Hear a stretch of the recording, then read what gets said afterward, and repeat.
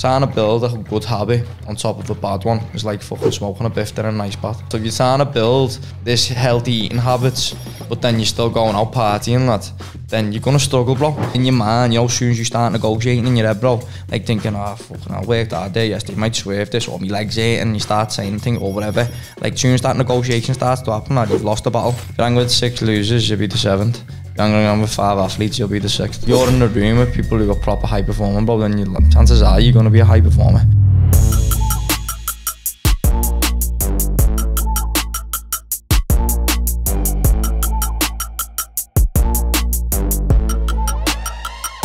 Welcome to Shake the Mic. Today, we're diving into the world of fitness with a special guest who's dedicated to helping others transform their lives through exercise and healthy habits. He brings a wealth of knowledge and passion to our discussion. Get ready to be inspired and empowered as we explore the keys to achieving your fitness and lifestyle goals with ShredFast instructor and personal trainer, Joseph Rugen. Joe, massive warm welcome to Shake the Mic. Thanks so much for coming in. Thank you for having me on, brother. Appreciate it. There is a version of yourself you haven't met yet. Keep showing up until you're introduced. Jim Quick. It's a fantastic statement. You shared it and it really struck a chord with me. It's very true. So, I think for me, lad, from when I've started doing what I'm doing, I've always had like a deep passion for like, I was going in at first year to be honest, lad, but like, I've always looked up to people like, you know, like your David Gogginses and like just people who like do constantly were talking about this type of person that he always says him in particular, he always says about when you get to your deathbed, there's gonna be someone's gonna give you like a judgment day, and like they're gonna analyze and say all the things, and like they're gonna have like a sheet and they're gonna be reading off all those things that you could have done with your life. You could have been. And lad, that's my biggest fear in a world, lad, is getting to that day and that happening, whether that's real or not, and then knowing that I could have done more, bro. You know what I mean? Like, I think you want to exceed whatever the plans were. 100%, bro. Like tenfold, lad. I wanna write that myself. Never mind that I've already be written, bro. Like that's the way I see it. You know what I mean? I heard him saying it when I was running one day, and I think he said like, "I want to shock God." I want him to be like, wow, we didn't have you down as that. We had you like that, but we didn't have it like that. I won't be outworked by anyone. Where did you adopt that mindset from? Lad, you know what? It's funny this. So I was only speaking about this yesterday to my girlfriend, and that can come across as arrogant. And I think it depends what way you look at it, because it's only arrogant if that makes you feel a particular way. So realistically, I'm only talking about myself. I'm saying that I believe that no one can work as hard as me. And like, there might be someone out there that thinks the exact same. And I love that attitude. I actually respect people so much who adopt that attitude. And the way, like I say, you've got two types of people. You're either someone, like, for example, like me, who'd look at someone who says something like that and think, yeah, he's a winner, mate, like that. I'm not even talking about myself here, because there's plenty of people out there that just like, that have that attitude. Or you look at it the other way saying, why does he think he's better than everyone? Why it's not always a competition and blah, blah, all that nonsense, lad. But like, I just think, me as a person, lad, I wholeheartedly believe that for me to be outworked, I'd have to pass out or something, like I'd have to hit the deck. Like that's the only time where I'd lose, lad. And I think that's anyone who's ever done anything with their life, achieved great things, or look, athletes are a great example. They've always adopted that attitude that no one can outwork them. So I ain't about to start doing the opposite, lad. You know what I mean? I think it's a level of confidence more than a level of arrogance, isn't it? That's exactly what I said to my girlfriend. It's confidence seen by some, but arrogance seen by others. That's down to perspective on how they're looking at it, but it doesn't really matter about how they look at it. It's about how you see it. It's your view and it's your vision. You know what you're capable of as well. Yeah. And to be fair, I think this is something I've touched on before, but confidence only comes from evidence. You have to do something to have confidence, otherwise you wouldn't have it in the first place. And you're working incredibly hard all the time. You're a go-getter, lad, I've seen that. So that's where your confidence is coming from. It's stemming from what you're doing and how you're living. Yeah. So, yeah, I can understand that. Yeah, I think it's just with my life, lad, like, in regards to like how I live. I'm quite, I'll go into it a bit in later, but I'm very big on affirmations. Luke helped me dive into the affirmations side of my life. And like one of my affirmations from day one has always been, I'm confident, assured and strong in my everyday life. That's what I've always said, lad. Say it every morning and every night before I go to bed. That's just one of quite a few. But like, I wouldn't say, lad, I lacked confidence. I've never been not confident, but now, lad, I'd say I'm thriving with confidence.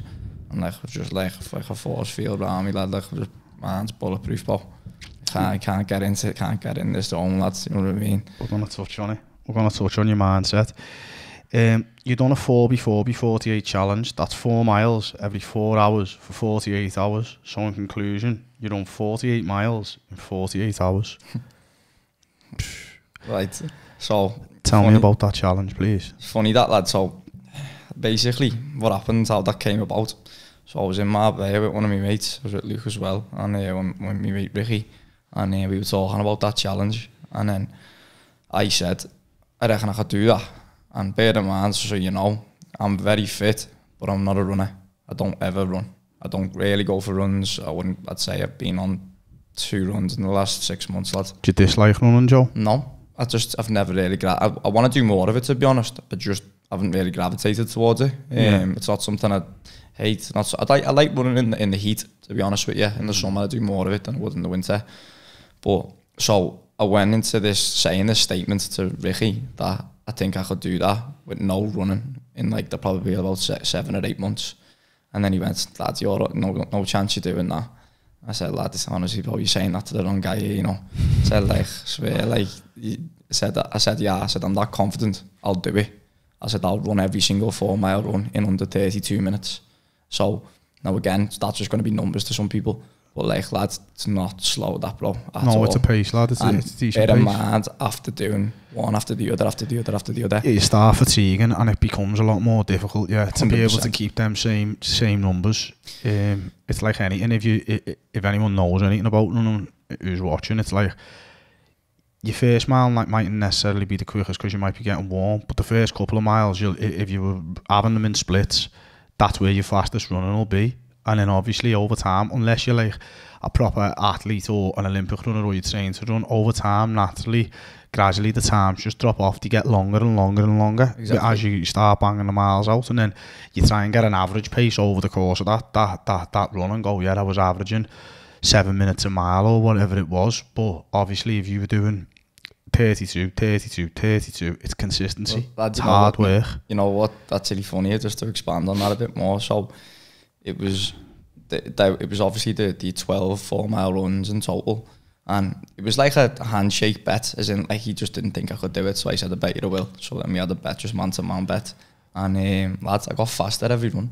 So I went from 32 to 31 and a half to 31 to 30 and a half to 30 to 29 and a half to 29, sorry. And lad, it was just, he was texting me going, lad, do you want a bike here or something like that? And I was just went, lad, honestly, like one thing about me, lad, as well, I'm just big on my integrity, and like I couldn't live with myself if I lied about something, you know what I mean? So like, what does your word mean to you, Joe? Oh, lad, hollow words, lad, are no good to any man or woman. So like, my word, lad, if I shake your hand on something I'm saying when I do something, lad, best believe it's the truth, lad. And if I fail, but even just going back to what I was saying there about lying and stuff, hate lying, lads, hate it. There's something about lying. I think intention's important, because like there's lies people say daily and stuff like that. For example, like if like, I don't know, your mum comes down and says it will look nice, and then you say she doesn't, and you say, yeah, that's a bit different, and I'm not condoning that, because no, but that's a white lie. It's a lie that you're told to try and make someone feel better than themselves. Intention comes into play, lad. But in terms of my word as a person, like, lad, I don't lie. It's not in my nature. I feel, and when I was a kid, lads, I got this advice from my dad, lad, you know, and it was like a watch. I was really young. It was about 17, I think, and I was gonna get a Rolex, but it was a black one, and I remember saying to him, if anyone asks, I'll just say it was real. And he went, don't do that, lad. He said, why? He said, because then as soon as you lie and someone finds out, he said, every single word that you say, no one will ever believe again. And lad, honestly, lad, it sounds proper stupid, but it was one of the greatest advice I've ever been given, you know. The trust's gone. Yeah, lad, and now I live with that same ethos. If I find someone lying about something so stupid, even sometimes, like, let's say you ran 5k and you never, I honestly, lad, that question, everything that comes out of your mouth on that day, you know. For the rest of it, for me, integrity is everything. Like, integrity is doing the right thing when no one's watching. Yeah. And being true to yourself and being true to who you are. Yeah. At the end of the day, if you tell a lie to somebody, my belief is you can kid the whole world, but you're lying to yourself. Yeah, definitely. And you know yourself when you go to bed at night that you weren't true to yourself, and that shit keeps me up at night. I've got morals. I work hard, and if it was to set me stall out to do something, for whatever reason I didn't, I'd be straight with you. I'd say, Joe, I didn't do it. Yeah. I think you won't go far wrong living like that, bro, you know. No. It takes a bigger man to admit when they haven't done something. If you come up short, hold your hands up and say it how it is. Yeah, definitely, lad. Like, that's like definitely one of me models, as you're saying, lad. Models are important, lad. Physically, what was the challenge like? Oh, lad, hardest thing I've done in my life, hands down. And it was, and when I had the conversation, even though I improved with the runs, lad, it was like I really, really, really underestimated it. And it was solely down to the fact that I think that I hadn't done any running at all. I just run 1 4-mile run just to see how time I'd get before I'd done it, and just thought, yeah, sound, I'll do this. And then, lad, I got to the point, lad, it sounds like it's mad because I feel like I've embodied. People have done much harder things than this, by the way, so I'm not trying to make this sound to be... At the time, it was hard for you, though, and that's all that matters. Well, lad, so I got to the point where after about 12 miles out of the 48, so the third run in, my foot was in agony. And what I had my tactic was, like, after the first mile of pain, my foot would go numb, and then I could run on it. But like, without like, just ignoring the pain, lad. But like, it'd go numb. But that first mile, bro, I was limping. There's videos, my dad got me limping for the first run. Some people come and help me on the runs, as in, like, they come and ran with me. Ran with you. Like, we've done a couple. Yeah, just done like one stage with you. And lads, like, ask them, lad, they'll stand on it. Like, lad, I was limping for the first mile, bro.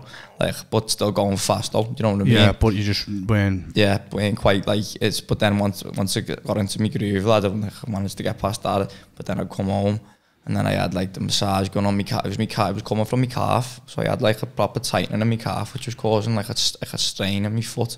And lad, I was in agony. That's the worst pain I've ever been in. It was like the most, like, definitely that hands down the hardest thing I've ever done. Do you think it was your word that got you through? Because you'd said them words and you were a man of your word, and you said, I'm going to do it. It was the only thing that kept driving you to do it. Do you think that's where the drive came from, to complete the challenge? Definitely, lad. Because I even said to myself, like, even if I don't, like, I had every intention of hitting that time, lad, every single time. Now, if it got to the point where, like, I literally couldn't walk, lad, I'd have crawled it. Like, even if it meant I missed the time, bro, I was finishing that, like, 100%. And obviously, like, I didn't get to that point. Obviously, like, I just, lad, I've just got to believe, like, I've got a massive faith in God, me, lad, and I don't like to push religion on anyone in particular, but talking about myself personally, lad, I pray every day, every morning, every night. And, like, when I was doing that challenge, I was just, like, when I was the second day in, I was just praying, saying, give me, because I was saying, give me a blessing today to get me through the next one, just get me through the next one, to get me through the next one. I kept saying that, lad, and then, like, it got to the point where, like, I was just, I remember the sun was shining, lad. What did I say to you before? I love running in the heat, lad. That's when my times got so quick, bro. Like, I was getting 29 minutes and that. And, like, I was just saying, like, I'd done a video after one when I finished one, saying, I asked to God to give me strength today, and he gave me it, lad. Sent you a blessing. Yeah, literally, bro. And then it just improved from there, really. What did that run do for you more than physically? Do you know the mental side of things? Did it reinforce your mentality and reinforce your faith? I've always, talk's cheap, lad, innit? So, like, so people can say that, like, they're this kind of guy, and, like, I can do this, I can do that. And, lad, I've done some very difficult things in my life in terms of, like, training. And when you go and follow through with some, what happens is, lad, no one cares about what you done yesterday, bro, you know what I mean? Like, lad, that just goes out the window, lad. So, like, with like, that challenge in particular, a couple of months earlier, I'd done a burpee challenge. It was like 10,000 burpees in February. So it was 358 a day on top of my normal training schedule. So I was getting up at like 4 AM and doing them every morning. And, straight, or was you breaking it up? Straight, that. So depends, actually, to like that, sorry. Some days I was doing like mad sets, like 180 and 180. And then on other days I'd do sets of 30 until sometimes it was taking half an hour, sometimes it was taking 25 minutes. So it was roughly about half an hour every time I was doing it. But I'd done that challenge, and that was one, at that point, that was probably the hardest thing I'd ever done. And then I'd done this running challenge, and then I was thinking to myself, no one's bothered about what I'd done 2 months ago. So like, I'm gonna make a name for it and for myself, not even so much for publicity, just in terms of like I said, lad, I used to look up to these people, still do, like David Goggins and that, and like they're constantly striving to do the next thing. Like, does what you do matter more to you than it does to me? Let me try and clarify that. Yeah, go on. I was gonna ask you that then. When you said you were doing it because you wanted to like sort of be that guy or create that person, not to anyone else or for publicity, for you. Yeah. Because you know who you are, don't you? I think, lad, you know what as well? I know who I am, and it creates that validation and about what you're saying, reinforcing it. But another thing, lad, is like, I see myself as like, even if I'm not quite like there where I am right now, but like one day, lad, I want to be a role model for young men. Like that's the person that I want to strive to be when I grow up. So like into a like, cause I'm only 25 now, so I haven't even tapped into the type of man that I want to become. Exactly, bro. So it'd be naive to say that I've cracked it, like, because I haven't by any means. But that type of person that I was looking up to, like that David Goggins, I was just in awe of him, lad. And like Luke's obviously another great example. That's why me and him became friends, which I'll expand on later. But I was just in awe of like that type of guy. You could just look at him and just think, hey, he's a geezer, lad. David Goggins is a geezer. No matter what happens to him, mate, he's going to get up and he's going to keep going. He uses the perfect analogy in Rocky. In first Rocky, round 14, it was the 15-round fight, and Apollo Creed's fighting Rocky, and he gets knocked down, and he thinks he's knocked him out, and then he gets up, and he says in the video, David Goggins, it's the face of Apollo Creed, saying, because Rocky didn't win the fight, he said he looked at him as to say, I just can't beat him. I wanted people to look at me like that, bro. Like that was that's my goal in life. Like, one of my goals, is for people to look up to me and be like, no matter what happens to him, mate, he's going to get up and keep going. That, you know what I mean? That's what I've strived for. It's the 1 second moments, he says. I don't know whether you've ever heard him talk about them 1 second moments, but he's like, in that moment where you really, really, really want to quit, you've just got to hang in there for 1 more second, 1 more second, 1 more step, because the second it's over and you quit, you've got to live with that forever. That's going to eat you forever. We all start out with great intentions, don't we? Whether that be a challenge or something we aspire to do. But when it gets tough, when it gets really tough, and we've all been there, like you're thinking, your mind, your body, everything's just saying, just stop, lad. Just quit now. Just swerve it. But if anyone's ever openly could say they have stopped, it feels horrible. Oh, lads. It feels horrible, and it's that. Would you rather live another 10 minutes in absolute agony or forever in regret? Because regret's the worst thing to possibly live with. Honestly, like that feeling, that like of not accomplishing something. Like, even though, like, look, I can live with like failing. Failing's not the issue. It's knowing you could have done more, and you've chose the opposite option. You've chose to cop out. So like, lads, you can, like, people fail all the time, lad. I've failed. I've been doing sets in the gym with the kettlebells and I've failed, and that doesn't beat me up. That's not the problem. It's the problem of knowing that I could have done it. I chose not to. Like, because only you know that, lads. No one, I couldn't. I might appear to you to be like working to my absolute limit, but I know, like you said, you can kid everyone else, lad, but you can't kid yourself. And that's when I was saying before, you matter to you more than you matter to me. Yeah. It's you really know the true you, so you know how hard you're working. Or I could be thinking, he doesn't really do much, but you're at your absolute limit. Or I could think you're killing yourself and you're not, but you know the true you knows. Yeah. Definitely, lad. And it's you who sits with it. Well, lad, you know what? Just on this topic, just wanted to touch on it because we were only talking about this yesterday. So we've got a very healthy competition in our gym, as in, like, we took on amongst everyone, but like me and this lad called Harrison and Lee as well. He's very competitive in a lot of ways, and they all are. But like, I think me and Harrison and Lee were having a disagreement about who works the hardest in the gym, and like, not even a case of like. What happened was Harrison was convinced that it was him, and I wasn't even going to interject. But then I wasn't trying to humble him, but I was just like, lads, you've got a long way to go, you know.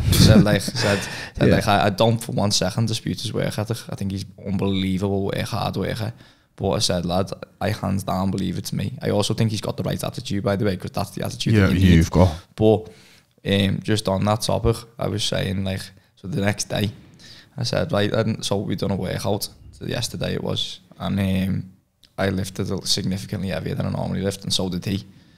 And we done the exact same. We done the exact same set, and I said to him, what I want to see from you today is you near dying, lads. That's what I want to see. And there'll be people listening to this thinking that's just stupid. Well, yeah, I might be to you, but there's a deeper reason there for me why I'm doing that. You know what I mean? As in growth, lad. Yeah, knowing that I can tap into that when I need to. And I've done this set. And lads, if you to see me, it's on camera because we're on the recording that we've done. And lads, and they died doing it. Problem, I swear to God, like I was in an and then at the end of the workout, Harrison just come up to me and he knew, lad.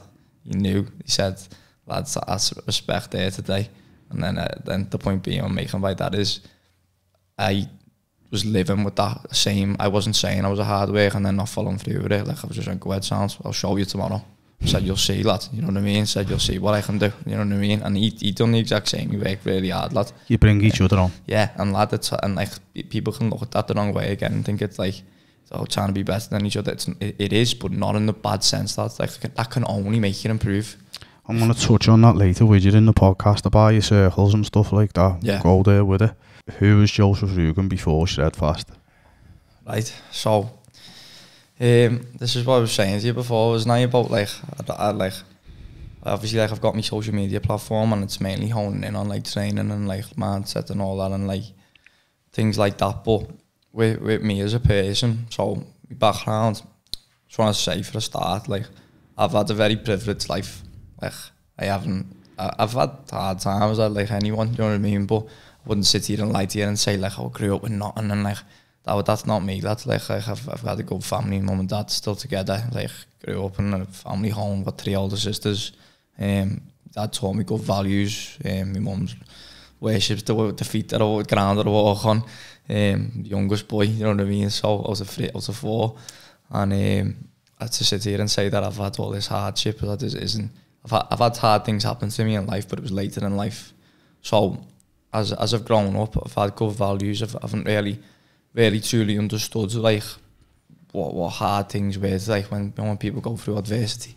So like for me, when I reached, what was I? It was 2020, so I was 21. Something happened personally in my life with my family, and it's just like got turned upside down, to be honest.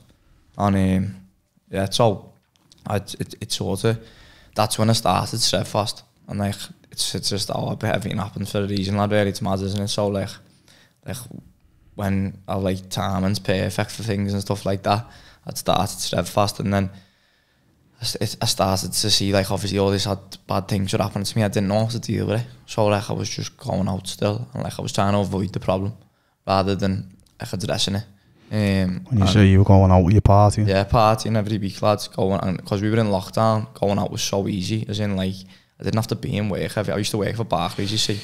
So me expand on that, should really said. So I used to work in Barclays as a supplier manager and a finance analyst. So a completely different job to what I'm doing now. And I was good at it, lads. I had a good job for my age. I think I got the job when I was 18. Managed to get a promotion internally, and I was earning good money, lad, for my age. And I wasn't unhappy, but I wasn't happy. You know what I mean? I wouldn't say I enjoyed going to work every day. You weren't fulfilled. Yeah, definitely.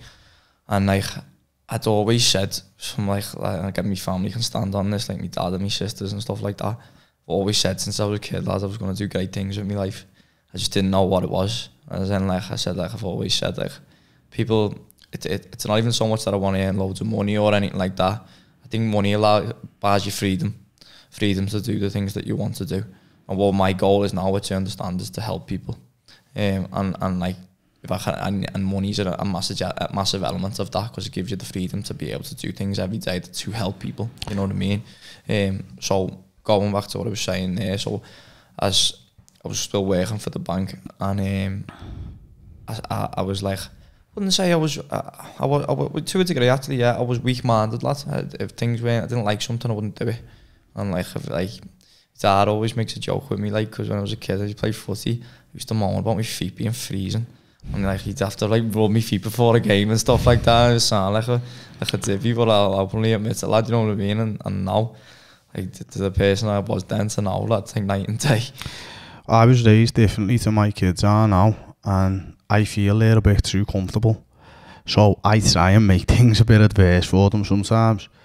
And like, I think Carmen, my girl's a bit like, she understands it. She understands why we're doing it. But like my eldest lad, Jared, he's like, what are you doing this for? He's 10 now. Yeah. And it's like, you know, like, I feel like as they grow, like, my youngest lad, he's just turned 5, I'm just letting him be. But Ruben's 7 and like, he stands on, like he plays football when he's on the sideline, he's like, oh, I'm cold, I'm like, run up and down, lad. Yeah. Do you know what I mean? You won't be cold. Yeah. And like, I'm trying to teach them like ethics and stuff like that, but like, with balance, it's difficult. And like, Jared's going to senior school the end of this year, and he's got to be ready for that, and he's got to be ready for life and what it's going to throw at him. But sometimes you can be too comfortable. Yeah. And it's trying to get that balance of not being too comfortable, because if we're all creatures of comfort, we're all creatures of praise, and we want to be there, but growth happens in discomfort, not in comfort. So you've got to learn to try and have that balance. Back to what you were saying. I think just going on what you were saying there, there's a crisis in the world, lad, the comfort crisis, bro. Like that's what I call it. Is it like people just they're comfortable doing what they're doing every day, and like this is so people know. I'm not speaking from a high horse position here, as in like I'm speaking from someone who's been there, been in that situation when I was just like everything. Like I wouldn't do things I didn't want to do. Anything that was a bit like out to me comfort zone, I'd be like, be arsed with that. Do you know what I mean? Like I just wasn't that type of person. So when I'm saying these things, it's not because I think I'm better than people. It's because I've been there. You know what I mean? Speaking from experience. Yeah. And like some of the stuff is like cliche to say, but the reason why cliches are the thing is because it happens around the world all the time. You know what I mean? That's why they become the facts. Yeah, the facts, bro. But yeah, going back to what I was saying, I've instilled a lot of, like in terms of my upbringing, there's 2 men that in my life, lads, that have had a profound effect on my life. And it's my dad and Luke. And my dad, going into specifically about my dad, he's always taught me good morals, good values. And like for example, like when I was saying I haven't had a hard life, like I used to go, must have been to Florida 11 times by the time I was like 12 or something like that. I used to go every year. Been to like New York, Miami when I was a kid, all different places, cruises, all that. And that can be conceived as being someone who's spoiled, like a spoiled kid. Now, one thing I'd say is the reason why I've never been spoiled is because my dad wasn't the type of person. He'd take us on to nice places so we could experience the places to go to, but he'd never buy me something. If I was to say I want that game, he'd never buy me it. He'd say, you want it, you can earn it. So we used to have me grafting in the garden with him, it's like doing digging or whatever it was, or whatever housework needed doing. He maybe like used to, we always joke about it now. When I was a kid, lad, I wanted him to buy me FIFA. I was about 14 or 13 or something. Obviously, lad, I didn't have no money, so he was just like, he said, if you want FIFA, you can help me flag in the garden for 3 weeks. 3 weeks worth of work, bro, for 40 quid. Yeah, so that's how much the game was at the time. And like it made me appreciate the value of money so much, lad. And like this is what I'm saying, like he's even though I went to nice places and I grew up in a nice house and stuff like that, he taught me, yeah, you want things, lad, you're gonna work for it. You know what I mean? My dad was the same with me. He had a car wash and made me work there every weekend. I remember I wanted a pair of Rockport boots. This was going back, lad. And if you had a pair of Rockport, you were a bad man. You're the boy, yeah. And I really wanted a pair, proper bad. And I think at the time they were expensive. They were about 150 quid or something like that. And like I never had none. And some of my mates did. And my dad was like, if you want them boots, you're gonna have to work for them. So like, you're gonna have to come and help me every weekend. And lad, I remember I worked every weekend up to the Christmas from about the October for these boots, yeah. The garage was opposite Derby Lane Gym, that's where it was, yeah. And I remember going there every Saturday and it was cold because it was the winter months. Yeah. I'd be helping them. That's that, lad. I can't imagine it now. And we got to the Christmas time and we went to Wade Smith when Wade Smith was still open, and I got these boots, lad. And I never wanted the Christmas holidays to be finished so quick because I just wanted to put them on to go back to school. Quality that, you know what I mean? Yeah, money. So I know what you're saying when there's that work ethic involved in getting something, and that's what I try and install into my kids now when they're coming of age. Just on that, I just wanted to say as well, so like, you know, we was talking about the question you asked me previously about saying I won't be outworked by anyone. Oh, that's obviously a lot of the time in context of like training. Genuinely, lad, I'll wholeheartedly stand on, and anyone who works in my gym will agree with me, lad. I think, or at least stand on it, is the fact, lad, I'm the hardest working person in terms of like my job. Like, lad, I get up at 3:30 every morning, and I start work at 5. I work till 7 at night every single day. We're gonna come to it. We're gonna touch on it because I wanna get you there in the right way. Luke Paul, can you put into words the influence and impact Luke Paul has had on your life? It's hard to put it into a small. I'm gonna struggle, but I'll do my best. For anyone who doesn't know, who's watching this, a lot of people do know who he is. Luke Paul's the owner and founder of ShredFast, very close friends with Joe. He's a role model and an inspiration to so many people, and he's changed so many perspectives and outlooks while building an online fitness platform for the ages. Luke Paul's done, isn't he? Well, lad, he's the boy, lad. Tell us about Luke. So, just to give you a bit of background, how we met. So I followed Luke for years, and I didn't know him, and he's got a few people I don't know into shape, and I remember he brought out this program. So it was in started 2020, just before COVID. Was you athletic at the time, Joe? Was you working out and stuff like that? Go to the gym 3 times a week, didn't know what I was doing. So like I wasn't like just go do arms every single time I go in, lads. Didn't honestly didn't have a clue. What attracted you to that? So I think for a lot of things, lads, like a bit of naivety really. I went in wanting aesthetically a better body, wanted to look better. Like I think that at the time I was just turned 21, and I just wanted to be in better shape. That's why a lot of lads start, or women as well. They just want to look better shape. Wasn't even really overly concerned over my health or anything. It was just more so, or like mindset, didn't really understand anything of that at the time. You just wanted to look good. Look better, lad. That was how it started. That's how it started a lot of the time, lad. And then it's how it then goes on, how it changes. So as I was following this program, I was enjoying it. Hard. I was probably one of the, we talk about, I think I was one of the first people to sign up to it, lads, to be honest. I was the people who did. And a couple of months later, I seen him at my cousin's wedding, and his girlfriend's related to my cousin. Is this the first time you'd ever set eyes on Luke Paul in person? Yeah. And I said to my sister, there's that lad whose program I've been doing. And she was like, oh, is it? And then just didn't speak to him, and then I crossed paths with him when we were going to the toilet. I said, lad, I've been doing your program, it's a belter.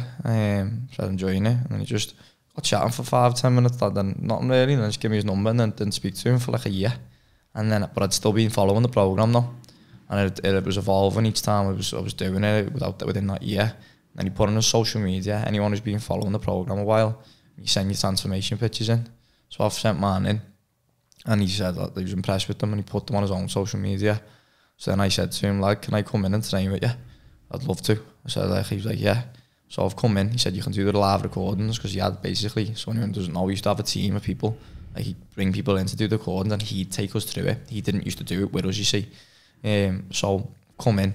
There's been these three birds there doing, about to do the workout on same weight as me, on 10s, and I'm thinking, yeah, where about was it? It was in Aintree, in that old ShredFast Belt Wellbeing Centre. In the first gym, Luke Holmes.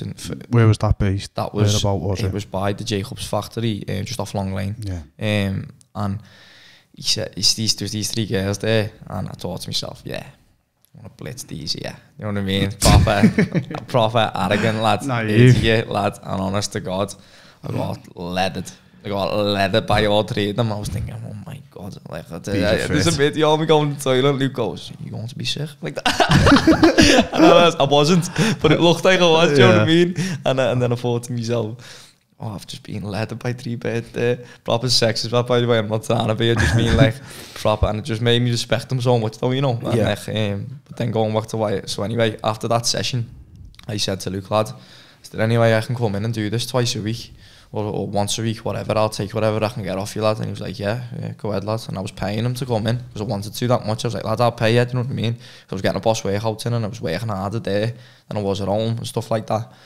And then, after a while, lad, after doing it for a couple of months, I was lying to my old job, saying I had to drop my nephew off at school, so I could come in for 9 and train with him. And then I'd shoot on with my laptop connected to my hotspot, so I was moving my mouse so that they thought I was still working and stuff like that. And then I used to come in with this black book, lad, and I had loads of ideas for Lucan, and like, and I was just, lad, that's how like how much I was like. Do you know what first, Joe, what do you think he thought? Lad, I'll tell you what he thought, like, you know what you're going to say. He's thinking, who the fuck's this kid, lad? I think how to tell me how to run my business, you know what I mean? We laugh about it now, like, because like, I was so set on like helping him. I was like, hey lad, have you thought about this? Hey, have you thought about this? And I was making all stuff on like what's it called, like PDFs and stuff like that, to ideas for him, and saying, lad, do you want to try this? And he was, I think at the time, but I was that persistent, lad. Eventually, lad, at first, you think he was taken back? Yeah, he said it to me. He said, like, lad, I was thinking to myself, who's this kid, lad? Like, he's just like, gives a fucking hell, lad, who are you? You know what I mean? Like, was he a tough nut to crack, Joe, in the sense lad, of like, he's got a very tight knit circle, and like to not, lad, this, by the way, when I'm saying this, Luke doesn't think he's better than anyone, but he keeps his close friends close, lad, and like to try and get into that circle is very difficult, lad, hard, like I'm telling my through experience, you know what I mean? And eventually he became, I said, after persisting, I said, I got him to go for some food with me, and went for a walk after it. See, for you, was that a massive win? Yeah, lad, because I was just thinking, I remember seeing all this, lad, yeah. Like in Luke's program, he was teaching about like affirmations and stuff like that from the day one. And like, and I was doing the affirmations and stuff. But for your own reason, for different reasons to what he was teaching you for. Yeah. You wanted to be a part of what he was doing. Exactly. So you were using what he was teaching his method against them, lad, essentially, lad. So I was saying, like, I used to say to his lad, I honestly couldn't give a fuck if people think I'm a fucking ming or what. But I've always said to Luke, I bought into him as a person, lad. Like the type of person he was helping people. He's a good man, lad, you know what I mean? And I wanted to be friends with him. Started off with just wanting to be friends with him, lad, because I thought you were inspired and you liked him. Proper, lad. And like, I remember saying to me, Dad, watch, I'm going to be best mates with him. I didn't even know him very well. Do you think Luke felt the same way about you at first or not? No, definitely not. No, he I think as time went on, that's only progressed. Do you reckon that was an oversight on his behalf? Not an oversight, lad. I think it's many people come into your life, and not all of them, because of the type of person Luke is. He's got a persona like an ambience about him, where like people want to be friends with him, lad. So he's got a lot of that happening all the time. So you've got to really like have a filter. Yeah, man, exactly. So like I took no offense to that. You know what I mean? If that's how it panned out, because it did, and then over time, I think he's big on intentions and like what I like, he can see right through people, lad, to be honest with you. So it's hard for him to give you the time of day unless he's really analysed you and thought, yeah, you know what, he's genuine and what he's not. And persistence is key though, innit? And just turning up. Like we always say, like, if you knock on 100 doors, one will open. You've just got to keep going. You've just got to keep knocking. You've got to keep grinding. Look, lad, there's a saying as well, very similar to that. 1% of something is better than 100% of nothing. You know what I mean? So like that's what I live my life with, lad. If you get 1% out of you, but you get 100% out, you get 100% out of nothing, don't you? So like if you don't do anything, so that's the way I see my life. And I was just on them all the time, and then I went for this walk, lad, and then where was this gone? We went for so salsa, lad, you know, and Luke's like a health freak, lad. And like, I'm just asking, I'm picturing this. I want all the feels. We laugh about it because he was like, because he'd never been, and I said to him, we go over this scan and so salsa, lad, and he got there and he didn't know, he didn't ask me at the time, he went, is this healthy, lad, yeah? And I was just like, yeah. I was like, yeah, it's like, yeah, and then, lad, it's not though, you know what I mean? Yeah. And then, but like, he's one of them, he's like me, lad, once he commits to something, he's like, alright, I'm not eating out, I'm not eating out. Fuck it, yeah, we'll just have it. Yeah, we'll just have it as a one-off. So we went for this scan, then went for a walk to walk her off, and then I remember coming home from like a chat, I had a good chat with him, and I'm saying to me, Dad, Dad, look, I'm promise you, like, I'm going to be involved in this somehow, like, I just want to be involved in it, like, I'm telling you, it's going to happen. And you gotta love me, Dad, like, because he's just being a parent at the end of the day. He was like, he said to me, do you think, he said, because he was deterring me a little bit, but from a good place. Like, I had a very good job, lad, for me. I had health benefits, I had private health care, I had sick pay, holiday pay. Yeah, he's like, listen, son, this gonna save you, you know, you're knocking down with some lad at the back of the caca factory. You know what I mean? And because he's got a body of a god and he's working out all day, it doesn't mean that this is right for you, and Joseph. You're gonna make money doing it, and like, he couldn't understand. My dad's even to this only just now, really, last few years, the idea of someone paying someone to get into shape, lad. He just couldn't grasp that concept, lad. It was just completely alien to him, you know what I mean? So for me to say that I wanted to be involved and do that as like potentially as a job, he was just like, I don't think that's a good idea, you know, lad. And I love him for it because he's looking out for me. But I just said to him, see all those things that you're saying, Dad, like about like having like good wage, health benefits, blah blah blah. I said, you know, all that, none of it makes me happy though. Do I respect you for that? Because like this is something that I'm big on. Like I've lived my life by this. That's where like how I am, where I am today. Yeah. Like I've done what I love, I've done what I like, and I've took risks. So like when I had a family, I started a business and no one believed in it, and I stuck it. Yeah. And stuck it and stuck it and stuck it. And there was times where people were around me saying to me, don't do it all. Jack, swerve it. Like, look, you could be making more money doing something else. But I didn't want to do nothing else, and I knew what I wanted to do. And I had a vision, and I knew where I was going to get it. And that was 10 years ago. And I'm not finished. I'm nowhere near finished. I'm still only getting started, but I'm further than they imagined it would have went. Some people, and I'm sort of on the cusp of where I wanted to be back then, and it's just taking time. But the moral of what I'm trying to say is sometimes people look at like I know what you're saying, bro. Security in a job, and yeah, you're just gonna be that. You're gonna it's fear, and you're gonna be that forever. Or some people want the name, the title to say, oh, I'm a teacher. Yeah. But you're not actually happy being a teacher though. You're miserable though. Yeah, you're a miserable teacher. Do you know what I mean? Like, I swear, lad, that's so true, that. Yeah, go and be a fucking bin man, do it yourself and be happy. And you can make money out of so many things. Like, people think that job title would only take you that far financially. No, it won't. It's how far you want to take it. Will take you where you want to go. You make the path, lad, don't you? 100%. People, oh, I'm a gardener. Something hasn't been done before. Fucking be a gardener and you be a millionaire. Whose gardens are you doing? I know. It's true, lad. Simon Cowell's or Tony's around the corner. And there's levels to everything, but it's how hard you want to work. But no, what I was going to say there, though, lad, just about what you were saying, like, and this is not me giving advice to you here, but I think it's something that I've took from myself and other people have told me. I'm an open book. I'm all ears. But like when you've got people, sometimes that, you know, your plans, bro, keep them to yourself. Listen, because I seen Luke say something will deter you from doing the things that you want to do. My missus would say to someone who I knew, oh, he's gonna do this. I'd look at her, I'll tell her, don't tell anybody what my intentions are, because if you've got intentions, this is a message to people who are watching this. If you've got true intentions, keep your true intentions to yourself. Don't share them with anyone but yourself until you've achieved it, because I believe external can sway what you're doing, and it can sway your. I believe there's energy, you know, that holds in it, lads. Like 100%. you know, if you like, there's a saying, lads, as well. When you're winning, don't tell no one.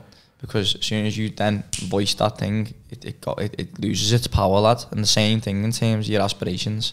So like when that's why, like, when you look at children, lad, they're a perfect example of it. Because when you tell a kids that got these, like, they say, like, I got like a 5-year-old or something, my sister, she wants to be a marine biologist, and like, imagine like an adult saying, you're not going to be one of them, you know what I mean? Like, as soon as like all you're setting them up to think is that they're not going to be able to achieve something that they can, that they actually can do, you know what I mean? So children are a great way to look at it, lad, and then that then transpires into your adult life, you know what I mean? When you it's exciting when you've got a plan as well, and you know it, and you're nurturing it. When you don't tell no one, no, it holds a certain like energy. It's just a feeling inside you where you're excited with yourself, where you're like, I can't fucking wait to do this, and it's a boss feeling, and that feeling, you can ride out on that feeling, and it keeps you going, it motivates you when even when you don't feel like it, you've still got that there, you've still got that belief. And touching on what you were saying there, Junior Thompson said recently, like, how many kids you say, what do you want to be when you grow up? Say, I'll be a taxi driver.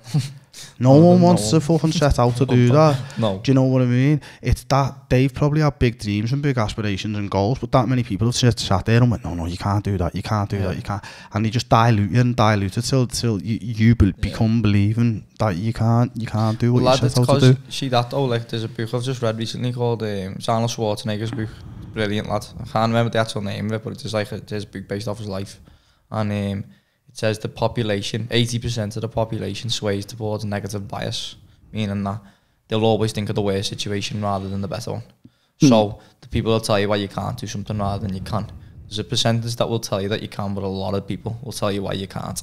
So if you understand that concept and take it in, you then realise that, like, again, going back to what I'm saying, just don't voice all the things you're planning on doing to people, because some you might have big dreams, lads, and some people don't think as big as you. So to say that to them, it'll make them feel like shit. So then they don't want to then say to you, like, they'll then try and project the fact that that's that adventurous, that it won't happen. You know what I mean? Yeah, because that's because at their own ends, people with big dreams and big plans themselves are on board with it. Like, they're like, yeah, you'd smash that, you can do that. But it's the people who haven't, they're the people who usually find. It's the majority of people, though. That's the issue. That's the majority of people. But you know, for winners, it should be easier because there's not that much competition, you know. You know what I mean? Because there's a lot of people that don't want to work that hard. Do you know what I mean? So if you are a winner, guess what? We've got an easy path because there shouldn't be that many people working hard around you. People losing. Imagine if everyone the same way, you know, the way you say, like, I won't be outworked. Yeah. Imagine if everybody thought like that, Joe. It'd be that much harder, bro. You know, that ShredFast job you've got, people would have been queuing around the block for that. Do you know what I mean? That's why. But they don't want to work that hard, lad. Yeah. That's why you're where you are, because you've got the work ethic to get where you're going. Yeah. I think that all that you're saying, like, there's another book I read. Luke bet me on this one. It was it's called Outwitting the Devil by Napoleon Hill, and it talks about Napoleon Hill. Oh, lads, great. Honestly, lads, I'd say if anyone want to read it or listen to it. It's better because it's like a conversation between Napoleon and the devil, and he tells you the devil about it, whether you believe in religion or not. He tells you about how he controls people, and, like, see these people that I'm talking about that have these negative bias. He calls them drifters. They're just drifting through life. There's no goal, aimlessly, no goals, no aspirations, no work ethic, nothing. And he tells you all the ways that he digs his claws in and keeps control of people. That, honestly, it's a phenomenal. It's on my list now. That's on my list. Listen to that. I definitely had you love it. I believe you've got no goals. I believe you just exist, and I don't believe you're living. I can't. I couldn't get out without a goal. Like, I need to have goals. We'll touch on that a little bit later as well. I know you love a good read. What are you reading at the moment? At the moment, lads, I'm a brilliant book, lads, to be honest, called The Psychology of Money. And it's not what you think. So it's about money, but it's not. It's about your understanding of it. So people probably listen to that and think it's about, like, numbers and stuff like that, and, like, but it's not. It's actually very, like, it's like a story almost. It's like 20 chapters, very short chapters, and it just educates you on like, money, about, like, how we perceive things, and, like, because a lot of this is probably a bit of an off-topic book.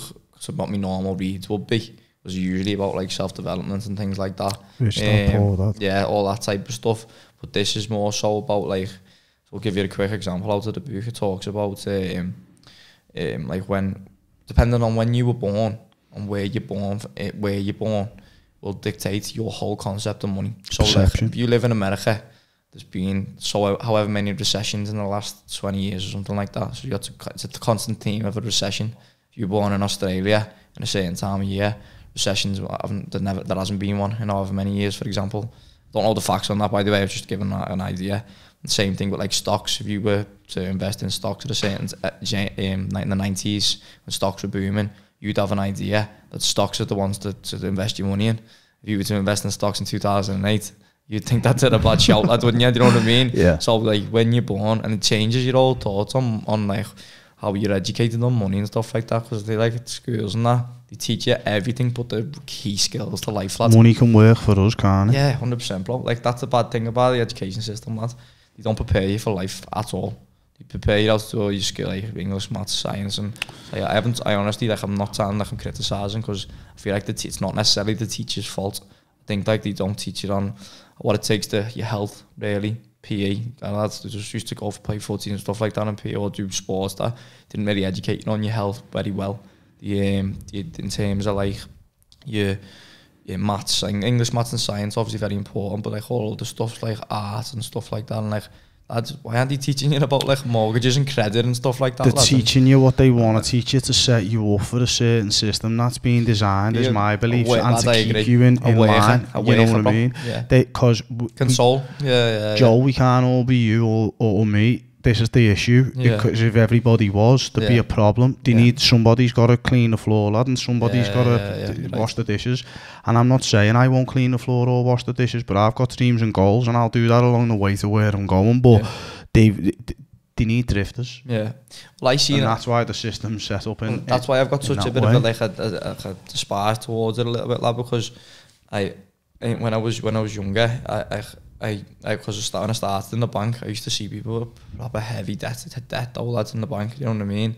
Like, and they'd bring it up, and I was started on the phones for 6 months, and then I got a promotion, and I used to ring up, lad, and they'd be like people in proper heavy situations, and I'd think to myself, hey, why did people not teach us this in school, lad? I used to watch people throw their life away, lad, in debt, and like I used to think, why was I not? I learned so much from that. I didn't get myself in that situation because of it. You know what I mean?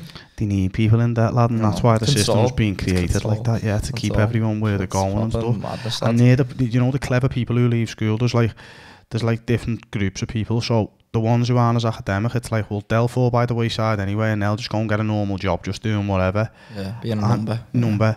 And then they'll be the more intelligent lot of the bunch, and it's like, okay, well, what we'll do is we'll send them to college. From college, they'll progress to university. During university, they'll accumulate some debt. We'll give them an option to get a mortgage. That'll be more debt. We'll give them a car on finance. That'll be more debt. And now they're fucking scared. Now that's created the fear. What you were talking about before, why people are scared to let go and go and chase the dreams. Because it's like, no, I'm working in the bank. I've got a good job, I'm the manager. Got all this debt, do you know what I mean? I've got a family as well. So if I walk hard at this, I can't go and start knocking around with someone at the back of the cracker factory and chasing me goals. That's madness. It's absolute obscenity, you know what I mean? But it's the truth though. But it's because people are scared to step outside, and that's a method of control where if there was none of that there, it'd be like, yeah, fuck it, I'll give it a go. And if it doesn't work in 12 months, I can just come back to this, where people haven't got that flexibility in their lives. I just think all this comes under being conscious, having a conscious mind. Because like some people live and not like without being conscious of anything they're doing. So like just thinking, living for the weekend, bro. Like waiting for Saturday. Like that's just like, if you see the way me and you talking here, we're clearly conscious beings, lads. Like we've got aspirations, goals. We want to go do something, and there's loads of people. And I'm not speaking from a high horse position. If you're not conscious of what you're doing day to day, because lad, how you do everything is how you do anything. You know what I mean? So like if you don't live and like thinking about where you're gonna go, lad, then you're not conscious of anything that's happening to you, lad. Like you just may as well just be like, you may as well be like an NPC, lad. You know what I mean? Just like someone just with their hand up your back, just, you know what I mean? So I've said this on here before as well, I think, but it like my worldview, and the way you were saying about like the financial system and saying about like the world economy, like different places, you know, the people have got different views on like economics and finances and stuff like that. For me, like my economy is mine, it's not yours, and we're separate, lad. This isn't completely. So I don't watch no mainstream media, I don't watch the news. So when I get up in the morning time, someone says to me, oh yeah, it's fucked here, it's on its arse, and that is it. It might be for you, but it's not for me. Do you know what person's I mean? You know what that Luke taught me about this, lad. So one person's like downfall is another person's opportunity. 100%. I mean? So like he's an epitome of that, lad. So he like in COVID, lad, what was everyone thinking? Like panic stations, bro. And he thought, right, this is a time where I could make money and like make something great. And like he made this unbelievable online program to help people and like made a thriving business on the back of it. That's someone who creates opportunity in chaos. He's an entrepreneur, lad, as well as a role model. Yeah. What's different about ShredFast than any other workout program? So the main reason, lad, is the intention behind it. So like, lad, if you're a fly on the wall in our gym and you watch some of our team meetings, or even just going back to me and Luke just chatting about ShredFast and just amongst ourselves, you'd see how much passion and like will to help people that there is. And like again, lad, I'm a massive believer in energy. And like anyone who doesn't believe in it, no disrespect, like, but you're really naive, because it's proven through it's quantum physics. So like if you understand anything about quantum physics, which is a very difficult topic to like explain, but like things have got to go somewhere, you know what I mean? So like if you like as in like you do something, that energy goes somewhere. It doesn't just disappear. It's all like it's part of quantum physics. Do you know what I mean? So if you believe in terms of like your energy and intention towards things go somewhere, our energy and intention in ShredFast is to help people, and it's going into that program every single day like a funnel, bro. You know? So then we are energy as well, aren't we, Joe? That's all we're made up of. We're a matter of energy. Exactly. And if you've got one like strong like energy, what happens when you bring it together as well, bro? You get more and more of that. Exactly. It's just building something, isn't it? Literally, lads. So that's the main reason why it's different. Now the workouts speak for themselves in terms of how hard they are, and it's the effect it has on after you, the workout. Could you give us an example of a ShredFast workout? So well, one that an example of one would be 5-minute warm up, and then we do something called shred stats. So like this is a shorter version of a longer workout, just to give people an idea. So you'd have your shred stats, and it's basically a way to monitor your 5k time, your cardiovascular endurance, your muscle endurance, your strength, and your core strength and stuff like that. So you'd have a 5-minute warm up, and then you'd do a burpee AMRAP. So an AMRAP stands for as many reps as possible or as many rounds as possible. So in this case, it's as many burpees as you can get in 10 minutes. It's a way to monitor your cardiovascular endurance, as well as like some muscle endurance when you're doing the burpees and stuff like that, because it's not like running. So whatever number you get. So like for example, I started on the first time I got 155, I think. Now I'm on 222 in like 4 years though, you know what I mean? So it took me that long to get up to that number. But it's a way to gauge your fitness. So you do that once a month. You'll get a decent gauge of how fit you are, basically. I suppose the intensity never goes away then, because you're always trying to beat it. if I'm doing 100 burpees now and that's all I can do in that 10-minute period, you might be able to do 220. Yeah. But that doesn't matter, because I'm pushing you're at your limit, bro. To get 100, and you're pushing lads, to get 220. No disrespect to them again, like 20-stone women come in the gym, bro, and like lads, honestly, like for me, I've got a massive belief in like respects and lads not given. So like as she come in, I'd take me hat off to her, lad. She very overweight, unhealthy, probably ticked all those boxes in terms of like health, and she would grafting her ass off, bro. Like I mean, like I could see how hard she was pushing it, and I was just like, hey, that's fucking sick. Do you know what I mean? Like I was inspirational. Just thinking, yeah, lad, and like I've got so much time for people like that, lad.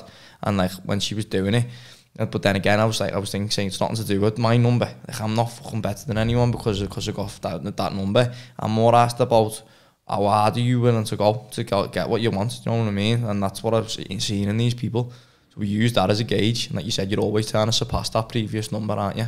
And it's hard when you're getting up to those big numbers, bro, because like you know what to expect. Like you're thinking, fuck me, this is gonna be hard. This, you know what I mean? Like there's no escaping it. You've got to have a strong mindset going into them type of workouts, because you know how hard it's going to be. How is what you're doing in the gym and with ShredFast transfer to other areas of your life? So I think it's the values that are instilled in like with ShredFast. So like you have these 5 rules for life, and like without going into them all specifically, like a lot of them are about like how you live your life, like as a person, like you're all good models and stuff like that, and like work ethic, and like so through me pushing myself in those sessions and like going to my limit, I will then leave that session and become a better person in me, like to me, a better boyfriend to me bed, or like I don't lad I've got, or openly admitted lad, I've got the shortest fuse in the world, lad. Like me get it from my dad, it's not a good way to be, I'm not proud of it, but it's something that I have to try and channel the right direction, and those workouts help me, lads, massively. Because if I don't, and I've been injured and I haven't been able to train to the extent that I like to, and lad, I just snap, like punching holes and things and stuff like that, and it's nothing to be proud of, bro, but I'm not ashamed to say it. It's who I am at the end of the day. So like, it's a way of me controlling it, that's what's important, you know what I mean? And like, in terms of like that, so being a better person, my decision making's better, lad. So like again, like I'll rather than like, I think like it just gives you a lot of mind clarity. And I think if you're starting your day with that free clarity in mind, it doesn't always have to be the start of the day, by the way, because some people don't have the opportunity to do it in the morning, some people do it in the evening. But I think if you're starting your day or going into your day with the mind clarity, you're just a better person all around. I'm just smiling because I know how much, I can see it from the outside, how much your life's changed since you've started, but it's amazing how something like that can be so profound. Much deeper than a workout, lad, you know it? That's what I always try and say to people. Much deeper. It's so much deeper because that's it's a knock-on effect. It's like, you, as you said, as you do everything, how you do anything is how you do everything. And you couldn't have put it clearer. Everything in your life changes, doesn't it? Yeah. You start to hold yourself accountable in so many more areas. The way you live, the way you're eating, your work ethic, everything. And, definitely. and it makes you question yourself and look at yourself, and it's just, everything just goes levels up. Lad, do you know what it is, lad? So Jim Rohn, you're on Jim Rohn, or Jim Rohn, I don't know how to say his name, I think it's that. He's like a motivational speaker, and he says, disciplines affect other disciplines. And what he means by it is, when you make let's say you have a discipline, like in terms of like you get up and you train, or you get up early. Let's start with that. You get up early, and that then leads you to then train, and that then leads you to then drink more water, and that leads you to then plan out your week. Then that leads to all these things compound and roll onto like a domino onto the next thing, and the same thing happens the opposite way. It's two ways. It's like if you had a big weight in the middle, if you done the wrong thing, it's like bang bang bang bang bang, it's just more things come off the back of it. If you do the right thing, more thing, and it's a compound effect, and the stronger it becomes, the harder it is to break.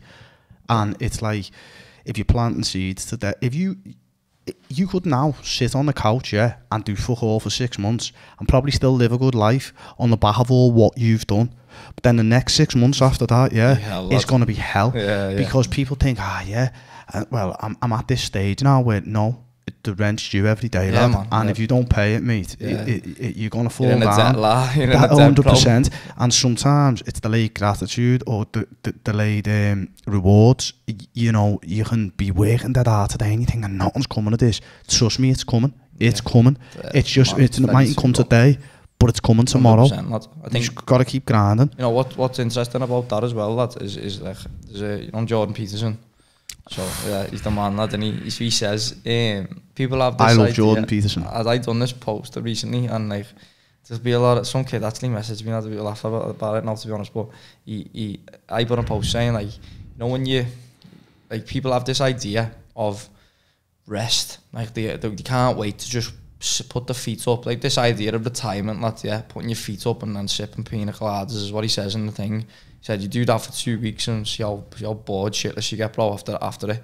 And like, when I was been to Thailand for 3 weeks with my bird, and I loved it. It was boss. Looked amazing. Oh lad, it was next level, bro. It was boss. But I was ready to come home, bro, because I just wanted to get grafting again, lad. And you start having all ideas the first week. You're like, I don't want to look at my phone, I don't want to do nothing at all.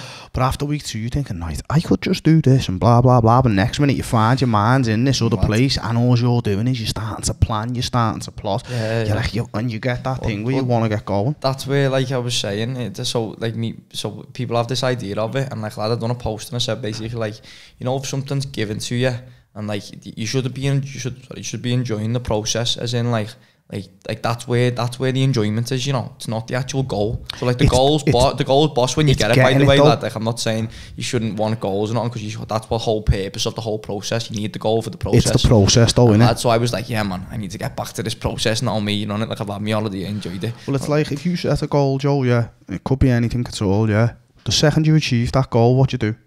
It's set another one, it's a never-ending story.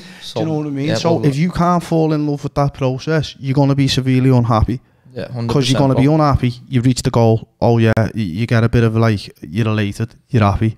Another goal, you're really unhappy. You get there. There's them winning moments.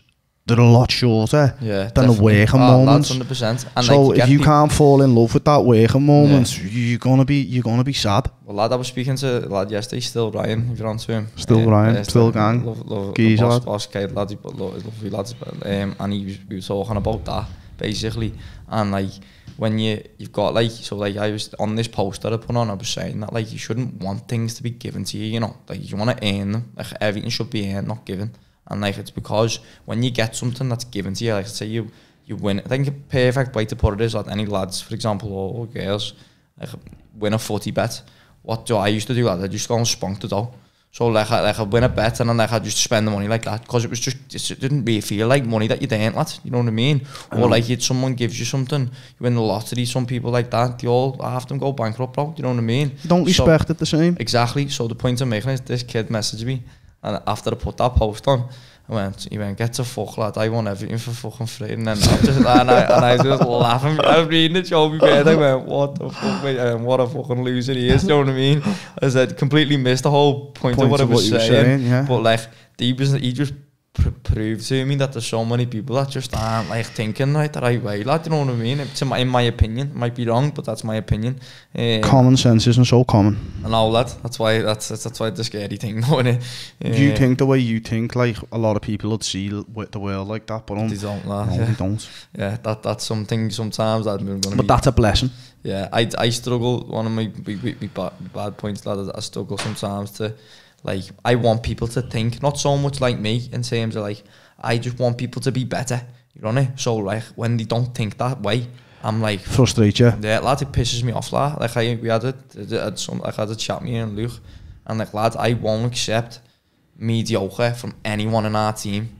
So if I wouldn't accept it from myself, lad, so why the fuck would I accept it from anyone else, bro? So like when people aren't pulling the weight, lad, like and saying, gotta go. Yeah, lad, they gotta go, and that's why people have come and gone in our team.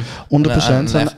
And like again, like it's not me like pointing anyone's finger on anyone in particular, because I think like every single person that's been in the team has been a brilliant person in their own right, and they've had a massive part to play. But just in terms of like the concept of what I'm saying, besides the teams, put the teams on one side, because our team's brilliant, lad, and I'm happy with everyone. I just think as a person, lad, if you don't pull your weight, bro, I'll be the fucking first person to call you out on it. Because you won't find me not pulling my weight, lad. That's how I live my life. Yeah, that's it. Yeah, it's one rule for one, innit? And one rule for all type of things. But you've got to all be rolling the same way. I know you're very, very big on being consistent. What are some good tips or pointers for staying consistent? So, basically, I think a good one is, and what we were saying before about going through your life aimlessly. If you've got no like you're waking up and saying like I can't stick to, like so funny as someone said something recently I seen, I thought so true, that it's trying to build a good habit on top of a bad one. It's like fucking smoking a biff in a nice bath. You know what I mean?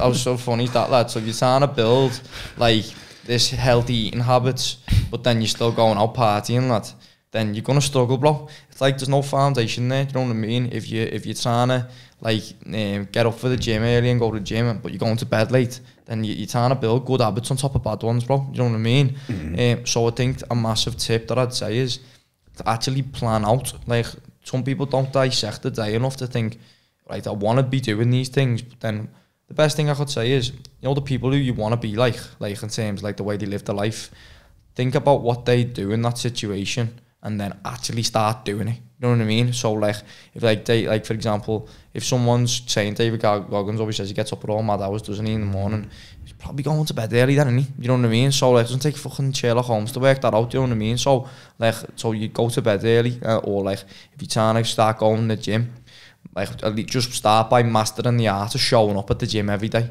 So like, and even if you don't do the best workout, you're getting that consistency and of going to the gym, lad. The hardest part of going to the gym is going to the gym. Lads, yeah, it's getting there. If you wanting to eat healthier, like, this is more of a good tip, like, so something I use, very life changing in my life, that Luke taught me this. So that's saying, if it's out of sight, it's out of mind. So I'm dead big on like sticky notes and that, and like in my room, lad, like I'll have something somewhere where I'm gonna see it every single day, and it's gonna remind me to do something. So like, drink a litre of water, and it's on my door, lad, before I leave me, you know what I mean? And like, so before I get out of my room, I have to drink a litre of water. If I want to read more, lad, I put it on a book on my pillow.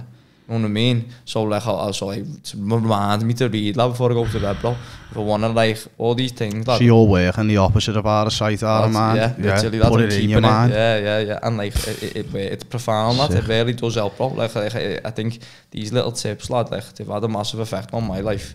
And like, I think it can help a lot of people. If you don't want to eat shit, lad, write a big sticky note on your fridge saying stop eating shit, you know what I mean? Don't eat the chocolate, or just don't even buy it to begin with, lad, to be honest. But like, if you've got a family where that's not the case, which is a lot of people, like, just put something on it saying whatever you, like for me, for example, whatever your intentions don't eat the are. chocolate, bro, you're on it or something like that. If that's like just an example, by the way, that could be anything. Like in your car, lad, when you get in your car, most people in the car most days, lad, put on your car and stick, you're not saying make sure you go to the gym. Do you know what I mean? Like if you're looking at it and you're driving, you're looking, you think, I feel like a loser here, mate. You know what I mean? Good driving home, knowing that that's there. That's why I try and get it done in the morning as well, you know, because my life's so busy and hectic and stuff like that. It plays on my mind, like there's certain situations or certain elements of what I do in my training. Like I've got like commitments where I've got to go to that place at that time.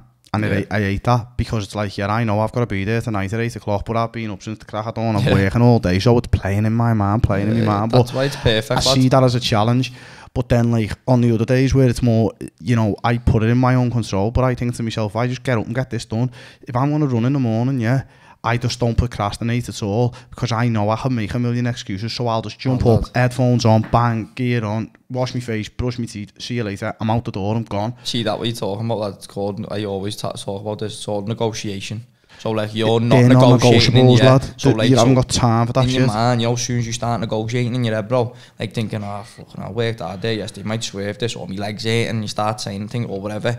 Like as soon as that negotiation starts to happen, lad, you've lost the battle. Yeah, justification then. You're trying to justify it. Stop thinking, lad, and act. Stop thinking and act. So think about, I don't even, when I do my workouts, lad, I don't think about doing them, lad, I just do them, you know. When you start doing it though, yeah, you know, when you wake up and you're like, oh fuck. Yeah, tired, man. That's the worst thing you can do. Yeah, and you're like, you go, come on, just get going. Like, throw your hood up, it's dark outside, you get your headphones on. Lad, I always say, I know by the time I get like a mile into that run or whatever, I'm like, I'm so glad I fucking done this, you know. And then afterwards, lad, you feel even better on top of that, you know what I mean? You just, the hardest part, getting going. Commitment is a really, really big one. And I feel like if you're fully all in on something, you're more than halfway there, would you agree? Yeah, that's 100%. I think like that like commitment level, lad, it's consistency and repetition, reps, lad.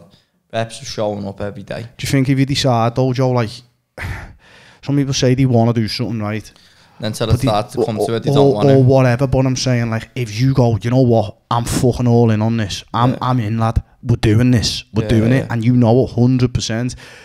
You need tunnel vision. You're in. You're halfway there, lad. You're out. Before you've even started. I think that's like you know, a good way to put it, lad. It's like, you know, when like let's say you fell out with a friend or something like that, and like and just an example here, and like if you could be thinking about like that friendship and like be dwelling on your mind and stuff like that, and like over and over and over, but as soon as you accept the fact that like right, I'm no longer friends anymore, then you move past it, don't you? So the point I'm making with that example is, might not be the best example, but you as soon as you go accept something in your mind, like this is what I'm doing, that's how things are, which is essentially what you've just said.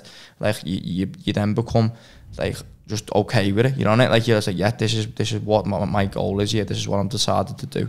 And then obviously where people might be thinking like, well it's dead easy to do that, and until I can't be asked doing it anymore. I think there's definitely that's where discipline comes in, bro. So like this is where those little tips and that I'm saying help, lad. Do you know what I mean?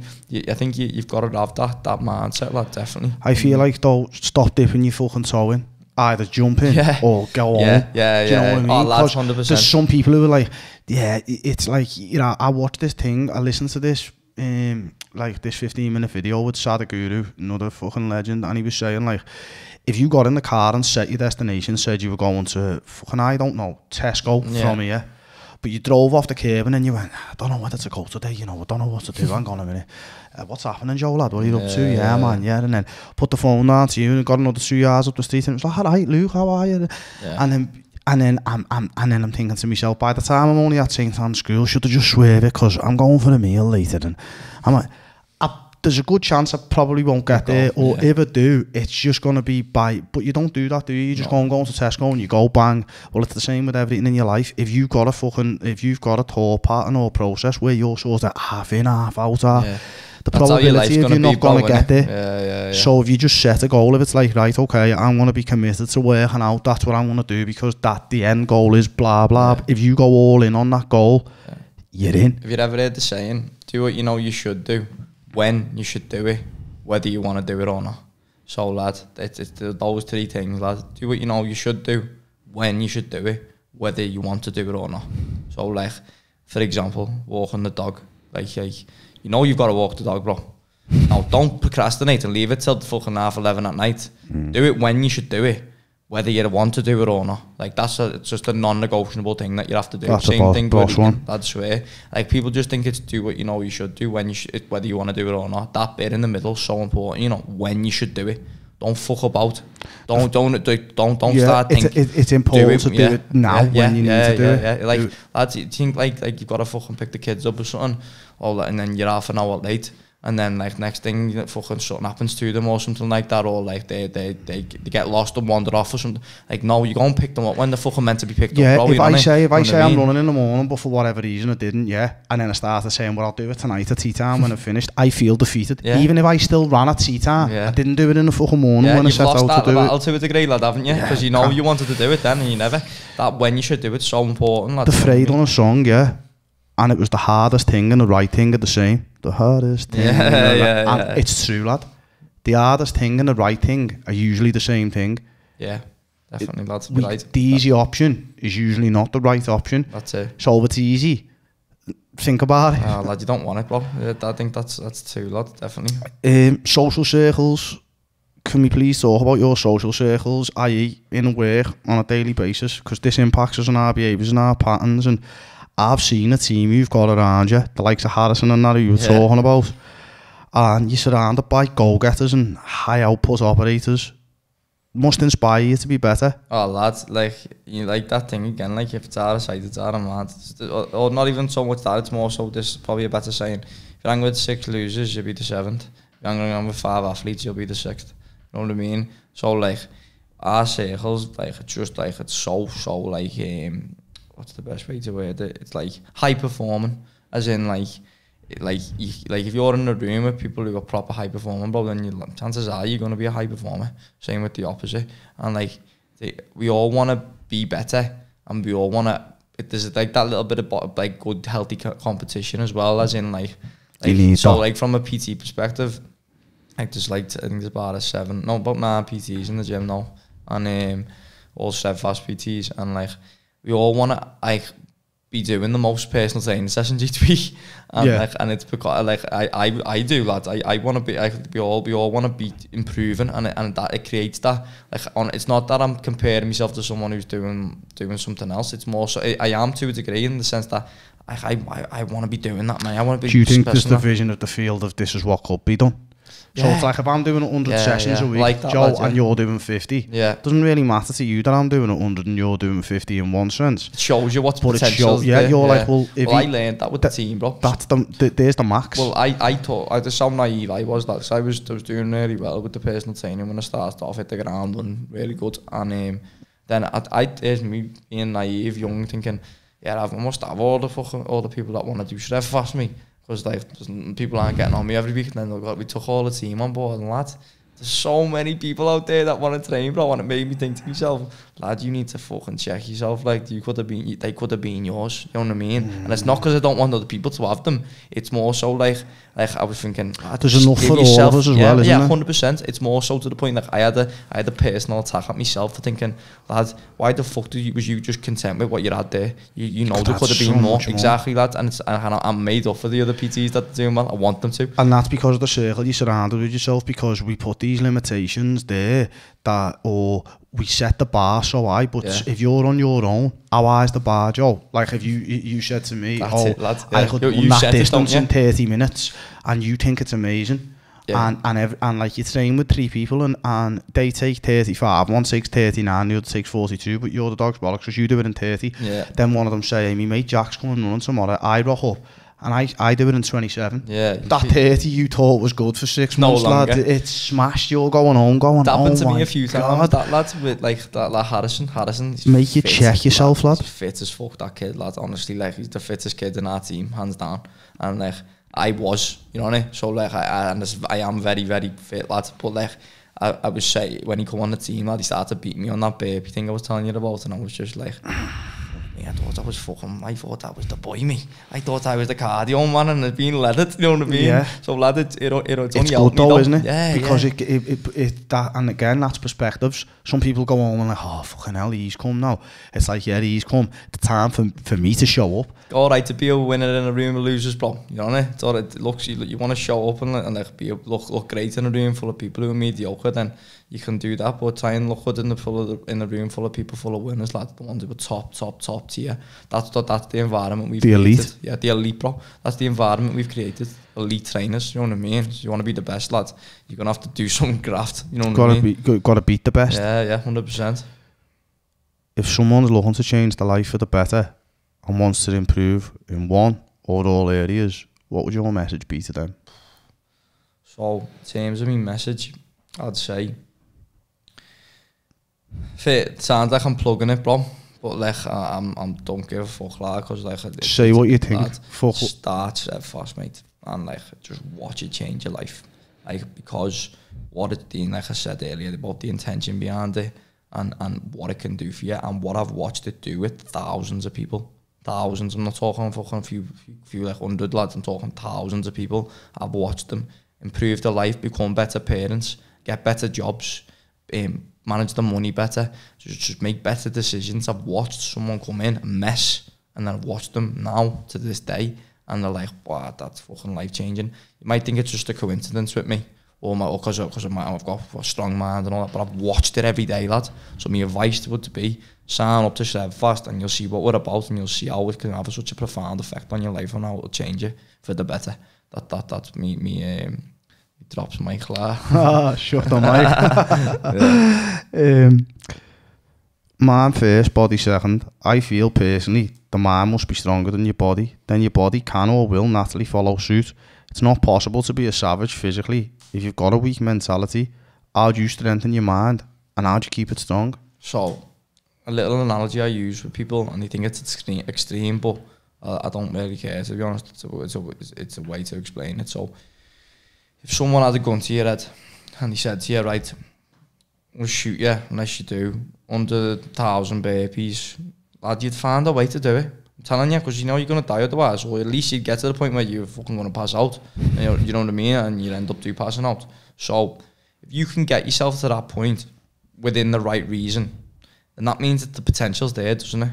You just got to have the reason, 100%. So the concept is, you've got to be able to tap into that no matter what the reason is. So like, you've got to be able to think, right, it's go time, man. Like this is now. This is where to switch it on. Not whether that person's got a gun behind your head or you're just doing it just off your own accord. You know what I mean? What does Joseph Rugen do when he wakes up in the morning and he feels like shit, or when he feels like he's got a bit of a cold, or when his fucking foot's hurting, or you're not at 100%, yeah, and you've got Luke going, good morning, bro, what's happening? Lad, you come to the gym. Lad, you'll laugh at this. That was a Luke Paul impression. Lad, you do, bro. Lad, you know what's funny, lad? This is the type of people me and Luke. That's why I love the bones of him, lad. So I was proper sick about 2.5 years ago, like proper ill, lad. Like me couldn't. I was my head was spinning. It was like a flu, proper heavy flu, and like honestly, people saying, "Oh, you shouldn't train on the flu and all that." But then, anyway, I rang him. And I said to him, I'm in a bad way, you know, bro, fucking, I don't know if I'll be able to come in, lad. And I bear in mind, lad, that's not like me at all. Like, I can't, like, I've only ever said that once, and it was then. Yeah. And he just was listening to me, and he said, I'll see you at the gym at 9, lad, yeah. And I just put the phone down. Lad, and I was just like that, my babe, next to me, she went, are you going in? I went, fucking have to. Yeah. And then, lad, it was hilarious. Yeah, you've got anxiety before you're making a phone call like that to a man like that, lad. Yeah, lad, and then, lad, I come in and I was in a bad way the whole time, and then I got to the end, and then when I got better a couple of days later, I was like, lad, I gave him a big hug and went, lad, thank you for that, because I was being a fucking loser, mate. Like, even though I wasn't well, I didn't feel great. And like, and there was a deeper meaning there, lad. I was still showing up, bro. You know what I mean? Yeah. I was still showing up, lad. No matter what happens, I show up, bro. You know what I mean? The mind's a muscle and it needs exercise to be maintained. 100%, lad. What would you say some of the biggest challenges people face when trying to achieve the fitness goals? Challenges is, like you said there, lad, about like, a lot of it's just due to like a weak mind, lad. You know, I think like, the society tries to poison you in terms of like the like as soon as you go in the supermarket, lad, all the stuff that you don't want, it's unhealthy for you is the first thing you see. All the aisles, the first thing on offer when you walk in. Going to Tesco and all has the Easter eggs right in your face as soon as you go in, bro. All the healthy stuff's hard to find, that, you know what I mean? Like you've got to go looking for it, like. So like I think that's where people struggle, because like they see things and then they're just like, oh fuck it, I'll just have that meal, like, or even so more so like with the training side of it, like if you're not like regimented in like a routine, I'd say like in terms of advice, so it's not so much where I think people are going, it is where people are going wrong, but like you've got to have a routine, like this is why I struggled when I was on holiday a bit, because I was travelling all places around Thailand, and like I like my routine, bro. I like getting up at the same place, having a coffee in the same place, doing my workout in the same place. Creatures of habit, aren't we? Proper lad, we are. It's instinctive. Some people more so than others, but like over time, lad, like you build this thing, and then when you don't do it, you feel something's not right, something's not quite there, lad. You know what I mean? So when you don't, like I wake up sometimes, I take CMOS every day. Oil minerals, shout out, because best CMOS you get, mate, and I feel unbelievable off it. And yeah, so I take CMOS every day, and some days, lad, one day I didn't have it, and lad, sounds proper stupid and proper in touch with my body, and I felt like something wasn't right, lad. And then like the next day I went, fuck me, I forgot to have my CMOS, lad. And then even if it was placebo, like something just didn't feel right in me, lad. So like the point I'd say is, people don't create enough routine, don't give it long enough to create a habit, you know what I mean? So they cave in after like fucking a month. A month isn't long enough, you know, to create like a lifestyle. Like no, yeah, it's just to get started. Yeah, just that's just the Kindle, bro. That's the Kindle to the flame, lad. You know what I mean? Like that, lad. You need to commit to something for like 12 months, bro. 12 months. People don't want to hear that, though, lad. They don't want to hear that, though. I'm transparent as you can get. There's no quick fixes to job. No, lads, not even close. I'm as transparent as you get me, lad. So like when people start with me, whether it's coaching or advice or whatever, I say, if you're looking to get in shape and then think after 3 months I'll fuck it off, I'm not your guy, because I'm looking to change people's lives. Don't waste your time, don't waste mine. Lads, I've got better things. I've got people there that want me time permanently, as in like not forever, to a point where like 12 months, yeah, I can change your life in 12 months. You ain't prepared to give me 12 months of your time, then I'm probably not the guy for you. There's other people that'll take your readies off you and they'll be happy with that, but that's not me, lad. Yeah. You know, it's so you're there to change. Yeah, I'm there to change, lad, and I've got over 50 clients that would agree to that'd stand on that for me. You know what I mean? Testament to it. Yeah, 100%, lad.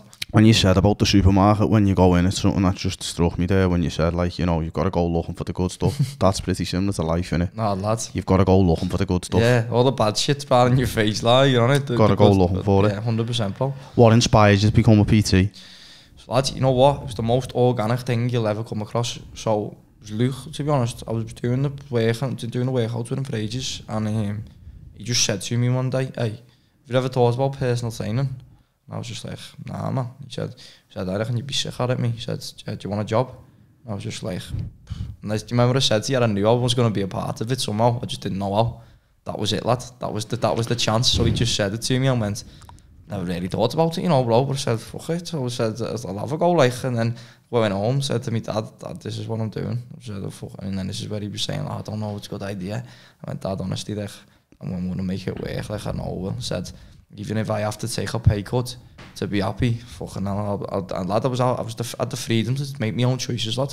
No one could control me. I worked for Luke, but it didn't. Did you feel liberated when you left the bank to go there? Oh, lad, I was waking up every day, got to the point, lad, and I still, like, lad, sometimes I sound like I'm putting a bevy on it, but I'll pinch myself, because I think, like, I wake up every day, I go to an environment where, like, I could do what, I work hard by choice. You know what I mean? So like if I wanted to just have a day off, lad, not that I will, I cannot, you know what I mean? That just knowing that, lad, is so fucking great. Like, can't even explain to someone. So like, I'm not shitting again on people who don't work for themselves, because that's off to you, know, it takes a fucking real person to get up every day and work, especially if you've got a family 100%. And stuff like that. But in terms of like having that freedom for me, lad, just to like, I wake up and think, yeah, I've got fucking loads of clients. I'm going in by choice to graft, and then still doing more on top of that. That's all by choice. But having that freedom, that was what was so great for me. So with the PT, and that's what I liked about it the most. And then when I took the and then I took a pay cut for a bit, and then it just fucking took off, lads. And like, cause the reason why I took the pay cut, cause I was when I was in the process of leaving my job, because I couldn't just leave straight away. Because like they hadn't paid me and stuff like that for that month, and the saying, isn't it, if you've got one foot in one door and one foot in the other, you won't really get the full effect. And as soon as I got myself out that door, lad, and went in, it just took off, lad. You know what I mean? This is where the podcast goes full circle, because going back to my opening statement, there's a version of yourself you haven't met yet. Keep showing up till you're introduced. On day one, did you ever imagine that you'd be sitting here now where you are? No, bro. It's crazy, this exact situation that I'm in, lad. Not at all. But I did know I was going to do something with my life, lad. And I'm nowhere near done. And like, but I'll tell you what, lad, I'm on the right path, lad. I'll tell you that for so, like. Do you feel like you're on the right path now? 100%, bro. Like, the fact that I haven't really talked about as much as I wanted to, but lad, I even though I've done all these things that I've been talking about myself, I owe Luke so much, like, in terms of like the opportunities that he's given me, the advice he gives me as he's my brother in, like, I swear, like he's the older brother that I never had, you know what I mean? Like, I love the relationship that you've got, and I love how you talk about him, because you can see how much respect you've got for him, and swear.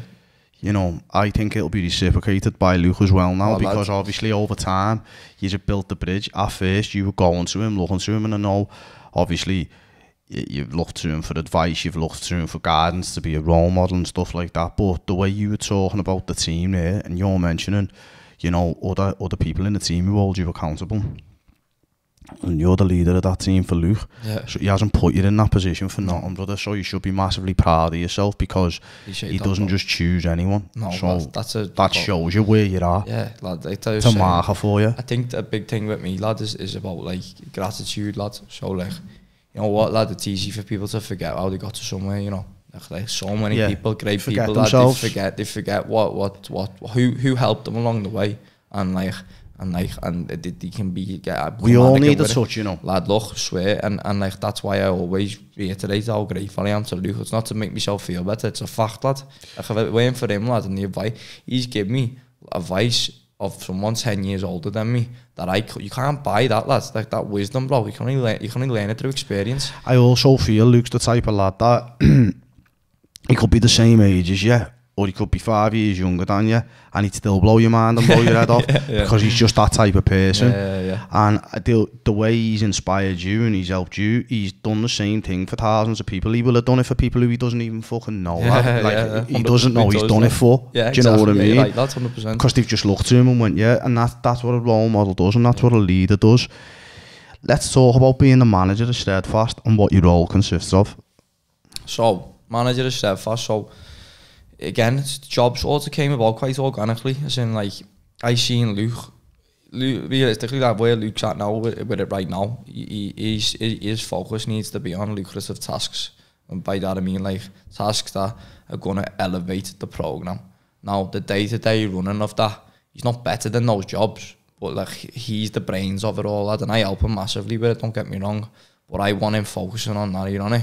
He's got to run. You've got to manage the business, and he's got to run it. Yeah, exactly. He's got to make it work. Yeah. So like the headaches, not headaches, lads. Just development of it in between. That's my responsibility. So anything like I try and mitigate any unwanted brain power that he's using on stuff that he doesn't really need to be thinking about, bro. So like his focus should be on progression, as in like developments of what's the next ideas, you know what I mean? How can this get better? How can, like, you can't think of that, lad, when you've got all people coming with problems and that, lad, and like saying, oh, like I haven't got like if one of the PT's clients dip a bit and they're just like, oh, panicking and that, and like he's not there to reassure them, lad, you know what I mean? But like as the manager, like it's not my job to reassure people as well, but that's just an example, like. But it's growth, isn't it? At first he was there for that, but then once it gets to a certain stage, it's like if you want to elevate it and you want to grow, then he's got to be sitting down thinking, you know, different angles. How can you make it bigger? How can you make it?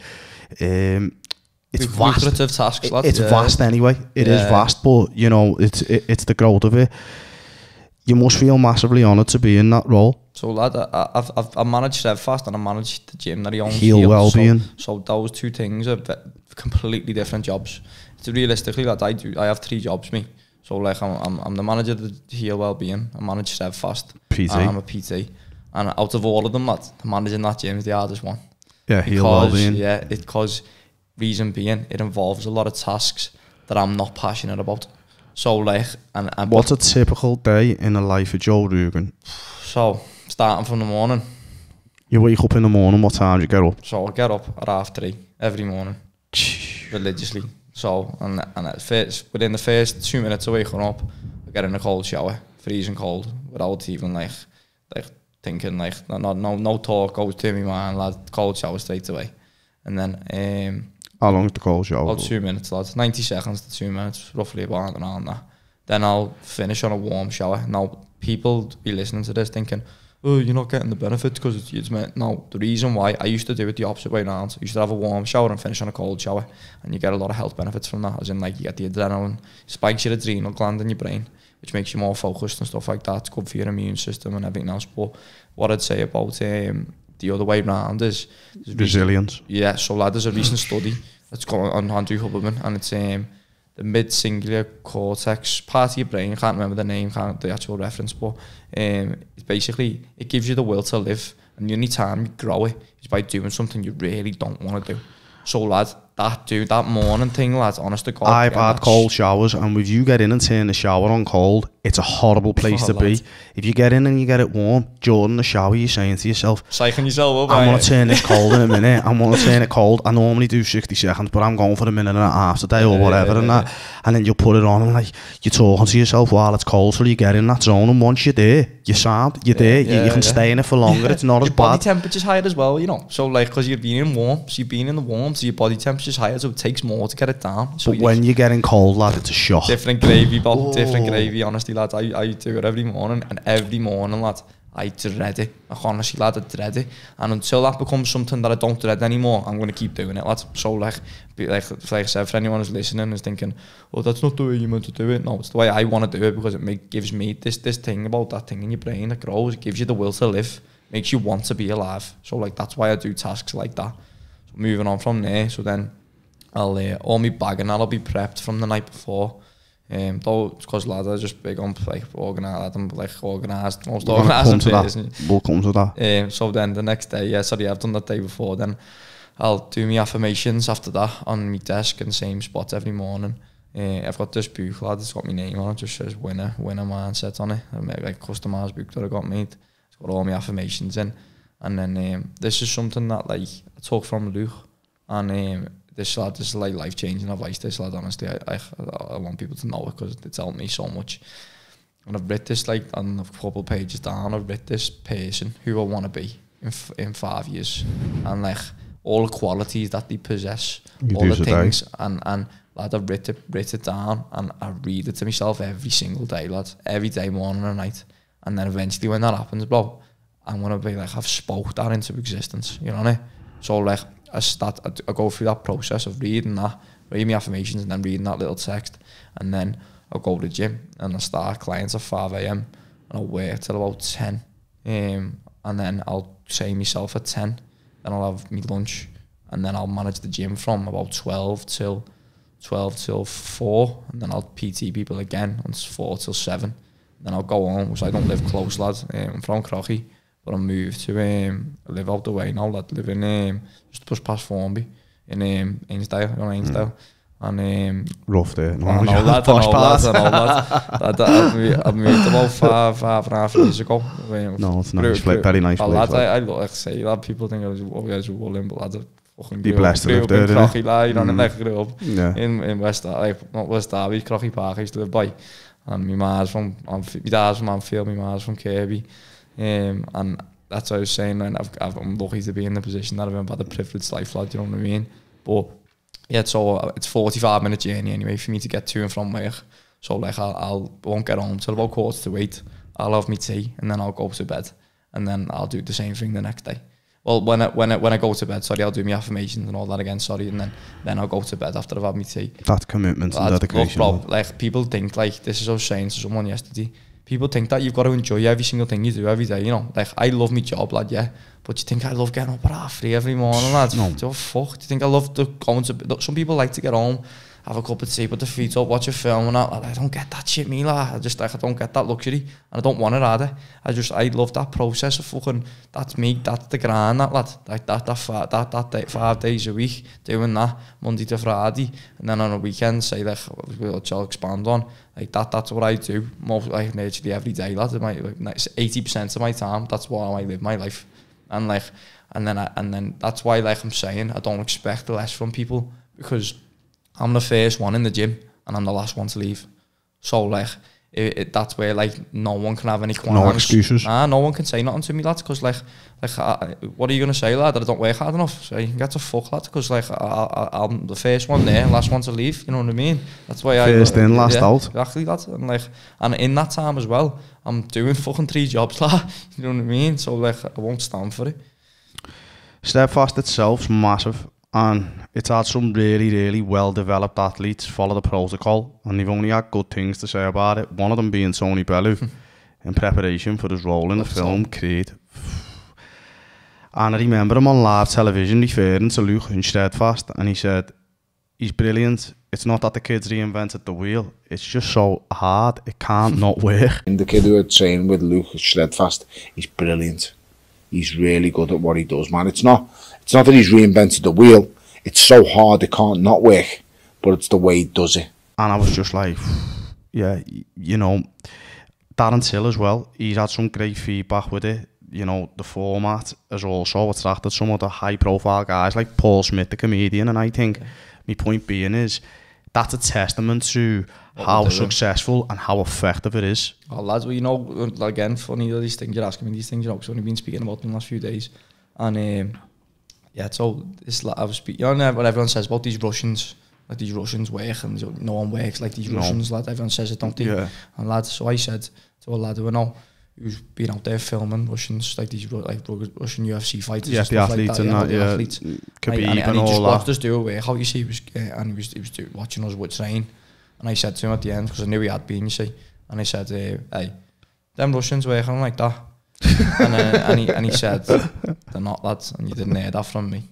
So, lad, I was just thinking to myself, hey, lad, that just validated what I knew about how hard did you need to know that, Joe? I felt like I did, though, you know, like, yeah. I knew it, but I wanted them to tell me. Yeah, wanted it from the horse's mouth, lad, you know what I mean? I wanted someone who's seen it to be like, because everyone says it about these Dagestanis and like that. And lad, by the way, I'm sure they fucking have unbelievable. Yeah, you can see, I'm not saying we're better. How hard they were. Yeah, 100%. But like, I'm telling you, no one is working like we are. Like it's crazy, lads. Like I'm telling you, I had to stand on that between, and anyone wants to come and watch, mate, I'll give you the front row seat. You know what I mean? So like that, we've got it the craziest, hardest workouts. But the thing is, the beauty of it all is, don't be scared by that, because our slogans, anybody can. All the workouts are adjustable to what your hardest is. Do you get what I mean? So like, doesn't mean you gotta go home and do crazy 5k times and all shit like that. It's just like you whatever your limit is, we'll find it. But then, and that's what ShredFast is. That it finds you for true potential. You know what I'm saying? That's a deeper meaning. You know what I mean? The way I see it, lad. You're a leader, Joe, and you lead from the front. You must beat about the job roles you have. Where does your leadership skills come from? So, you know what, bro? Luke. So a lot of it, I'd say 90% of it comes from Luke, lad. So like he's a leader in his own right, lad, massively. He's shown me in a lot of ways, lad, what it takes to be a man, and to get to lead people in the right direction, because he'll agree with this as well, because he said it to me that when he because he's like a role model for me, he never wants to let me down. So like.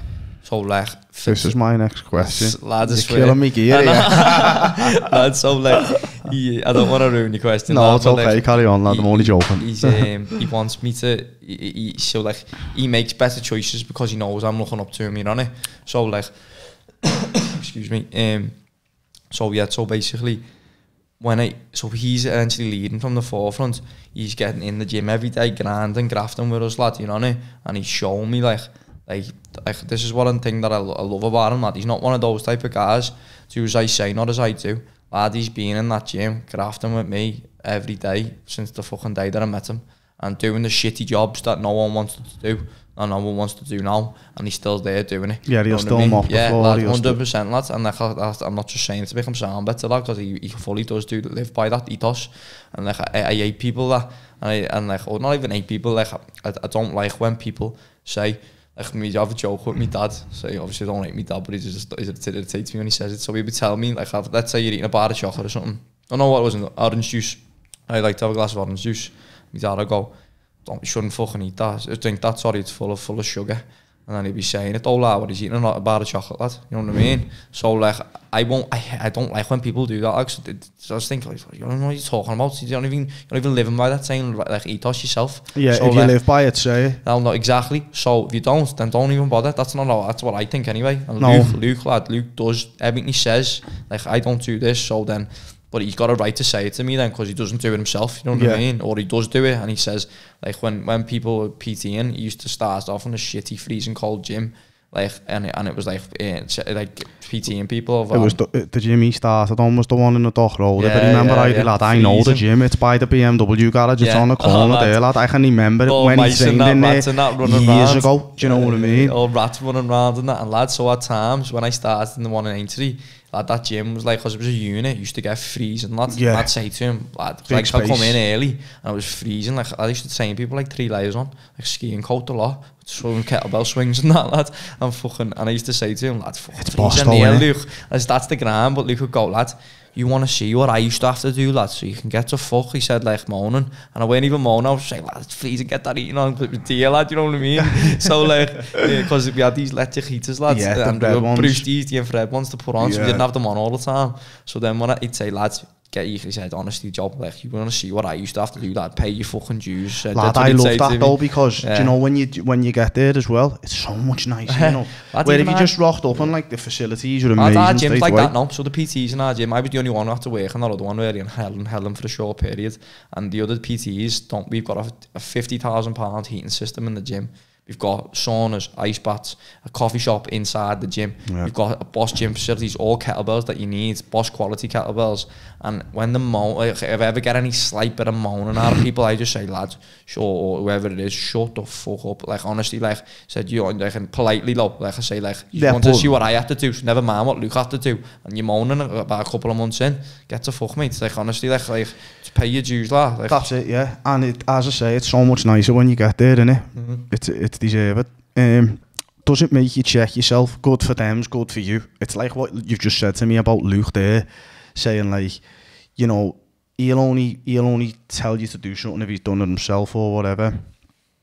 With you being a manager and trying to press that so hard, you've got to check yourself, haven't you? Yeah. You couldn't physically sit there saying, oh yeah, do this, do that, blah blah blah, and be a role model of such a thriving environment if you're not like that. It's easy to wag your finger, innit? It's easy to wag your finger and say, do all these shitty jobs and, like, or whatever it is, if you're not prepared to do them yourself. That's why with the workouts, lad, anyone who, I for a short period, only because we wanted the customers to experience the workout better, we used to do the classes with the clients, with the customers, because the classes are chocker, and I used to do it with them, and I'd be shouting while I'm doing it, which is a fucking task in itself, lad.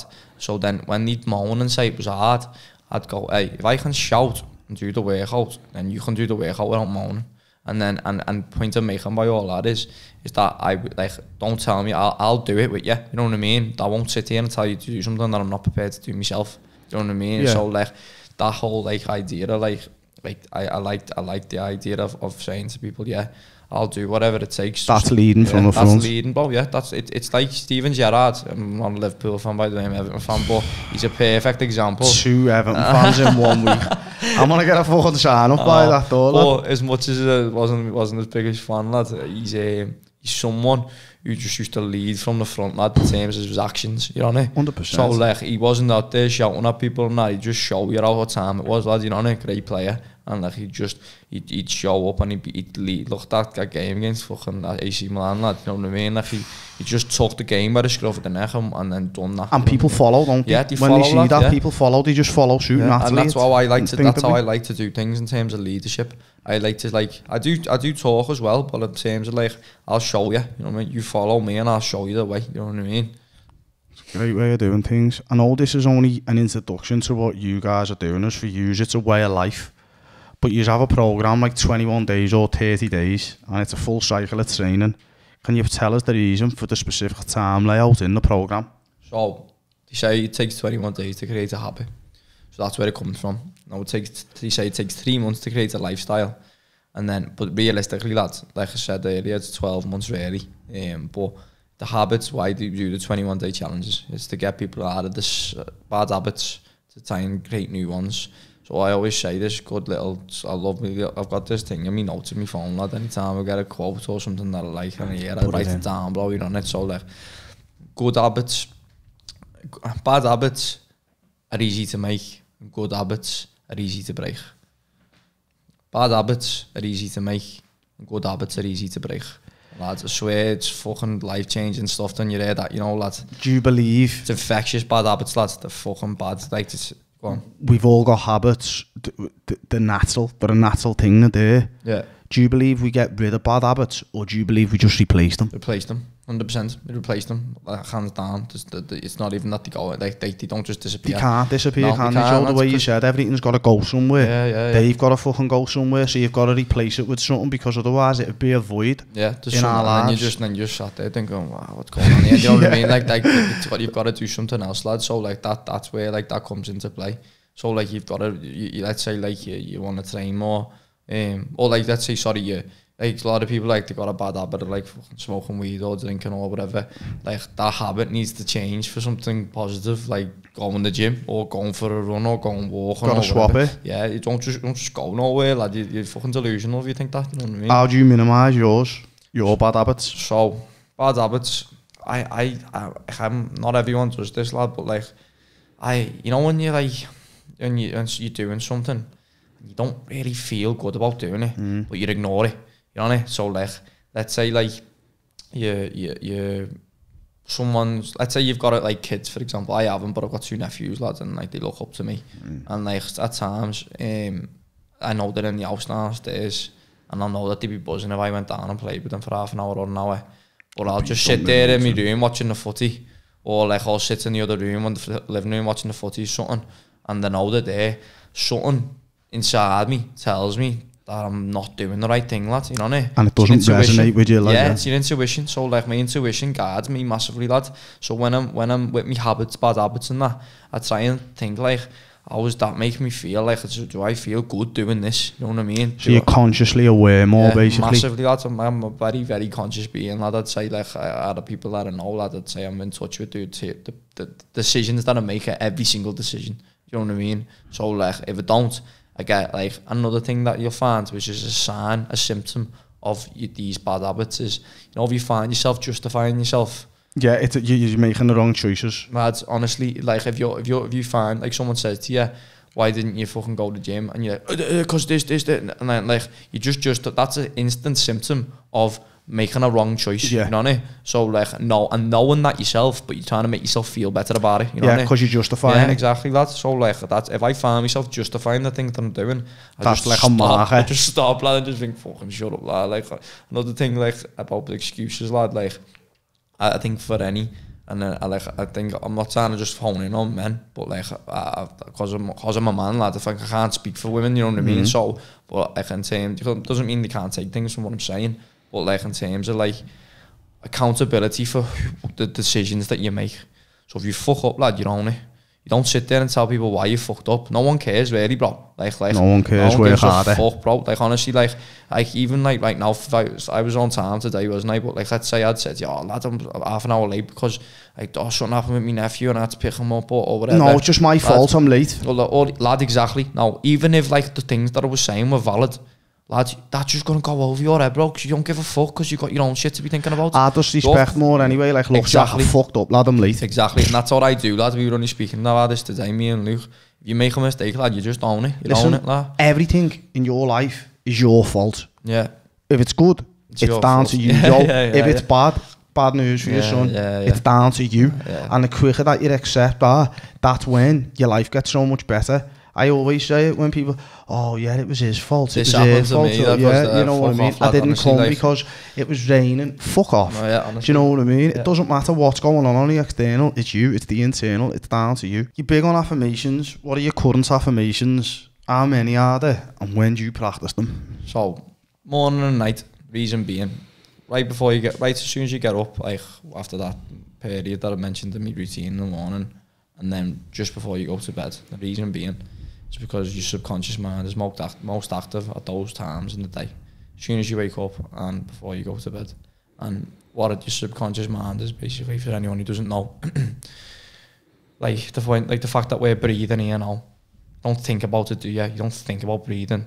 It just happens, yeah. So that's subconsciously doing things. So like, same thing with like, you're driving. You don't think about driving, do you? You just drive, don't you? You know what I'm saying?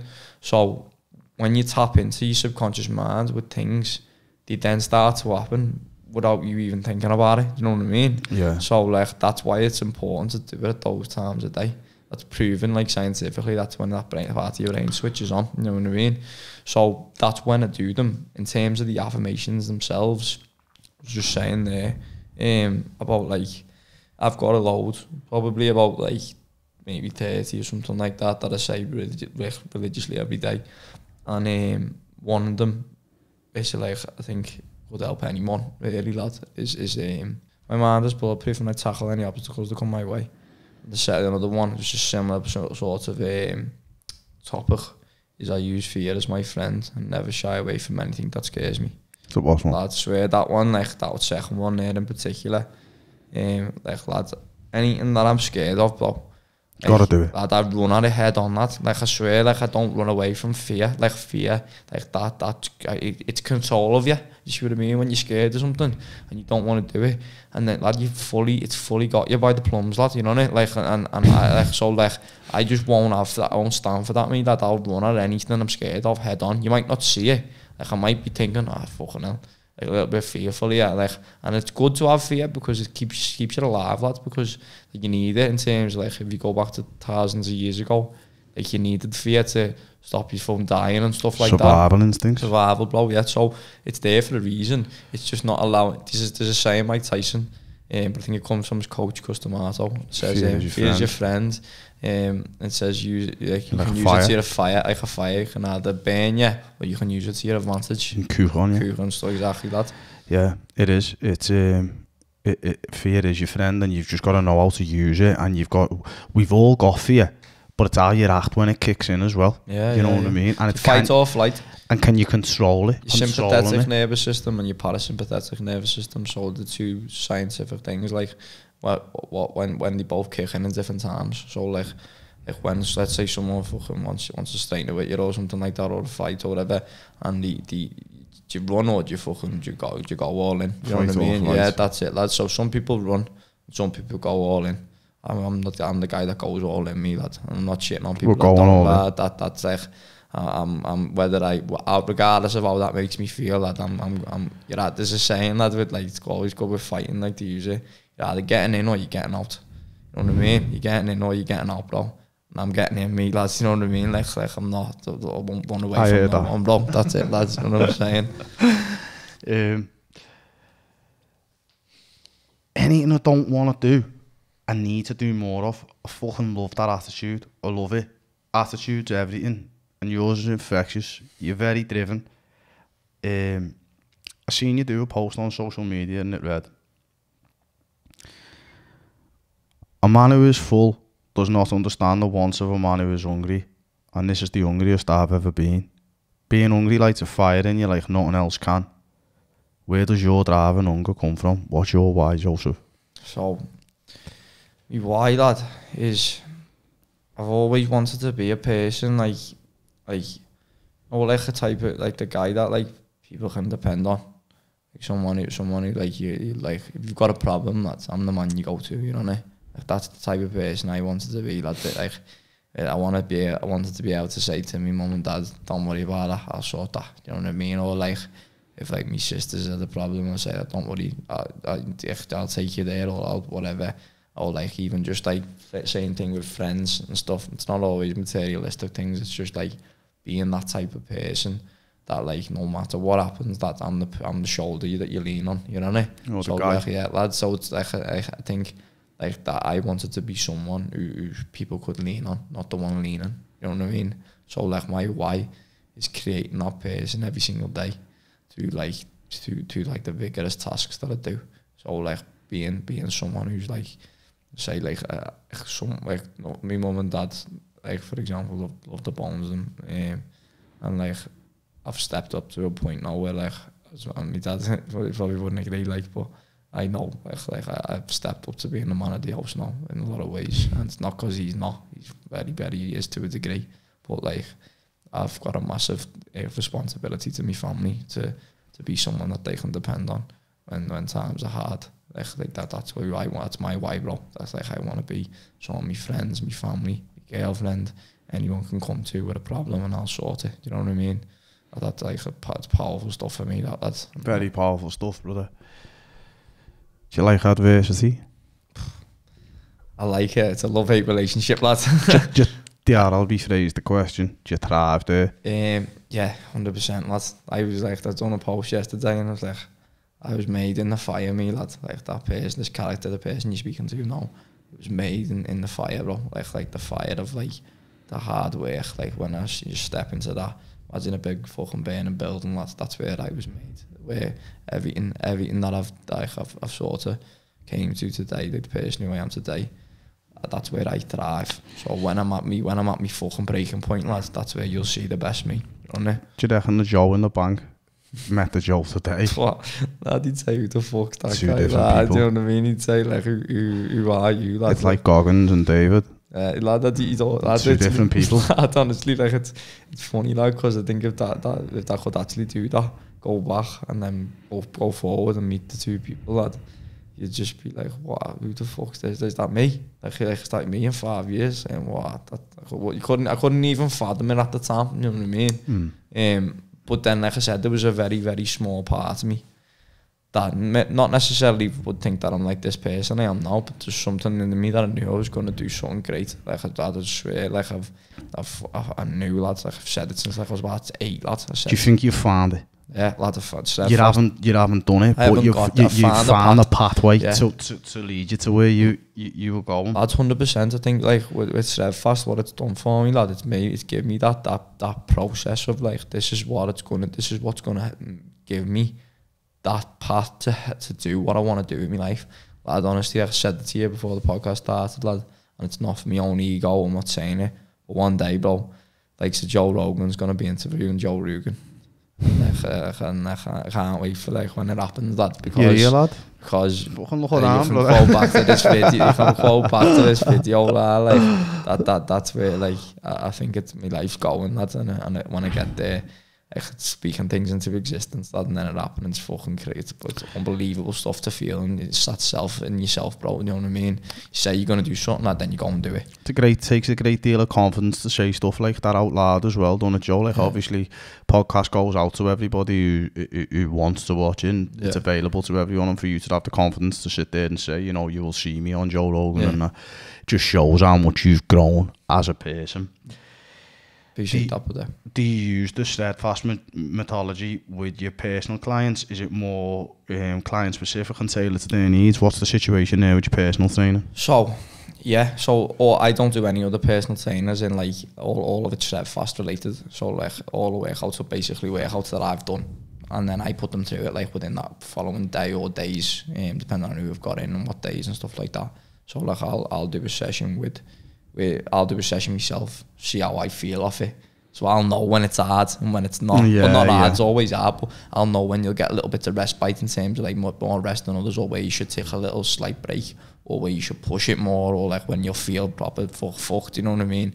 So like the fact that I do that, I'm embodying what they're going to be doing. Yeah. So I know I'm the best person to judge, right? That weight's probably a little bit too heavy for you to like go down, or maybe, you know what, you can push it to take we need to increase this. Yeah. So like that's why I think it's brilliant, lads, because again, it's that same thing about before. I'm not telling people to do something I'm not prepared to do myself. You know what I mean? How long does a workout last, Joe? It's 45 minutes to an hour. All my PT sessions are 45 minutes, but the online program's an hour. Now that's just because of time. I can still get a phenomenal workout in with my clients within 45 minutes. and it's because my schedule's that tight. I haven't got time to be doing an hour session every day, you know, for different people. I started on one-to-ones, and I've sort of, I still do the odd few, but now I mainly focus on group sessions now, me lad, to be honest. Like, got to the point where, like, again, like, time is a valuable commodity, lad, and like, it's time's money. Exactly, about time's money. So, like, I want to mitigate wasting time. It's not wasting it because I know it will still help, but think about it on a bigger scale. So, like, I can do a one-to-one with one person, help them quite a lot, or I can do a session with 10 people and help 10 people. That's for me personally. I have different reasons for both, by the way, but for me, I'd rather go in the right hand side direction with that, you know what I mean, help the 10 people within that instance, provided they know what they're doing and they're comfortable and stuff like that. And then that's where I've sort of drifted towards now. Suppose everyone's getting the same warehouse as well, in the way of, like, I don't know, if you're holding pads for someone, it's a personal training session, like, then they're getting a 45 minutes, unique, you know, but it's like, if me and you were training together, or say Luke was training me and I was hitting pads, I'm getting the full 45 minutes. If you come with me, we're splitting that time between us. But obviously, if we're doing a ShredFast workout, the pair of us are banging the workout out anyway, so it doesn't really matter. He's there in front of us and the two of us are doing our thing. Equipment, you need 2 kettlebells because, like, just to give you an example, let's say I give you 40 minutes to do like 500 reps of 5 different exercises. Let's say 5 exercises. Now, if you were a beginner, I'd just say, do us a favour, just half those reps. Now, it'll probably take you the same time as someone who isn't a beginner.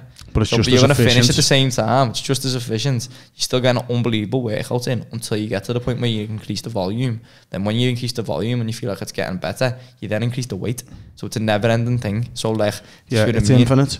45 minutes is that 45 minutes intense from start to finish. Job, bang, we're on and we're firing. Lad, some people say the warm-ups just like to go fucking hours at the warm-up. Do you know what I mean? Like, so lad, that's what we're about. I was said in the class yesterday when I'm full of, like, fucking testosterone and that, lad, and, like, I'm just angry, like, because I said my personality.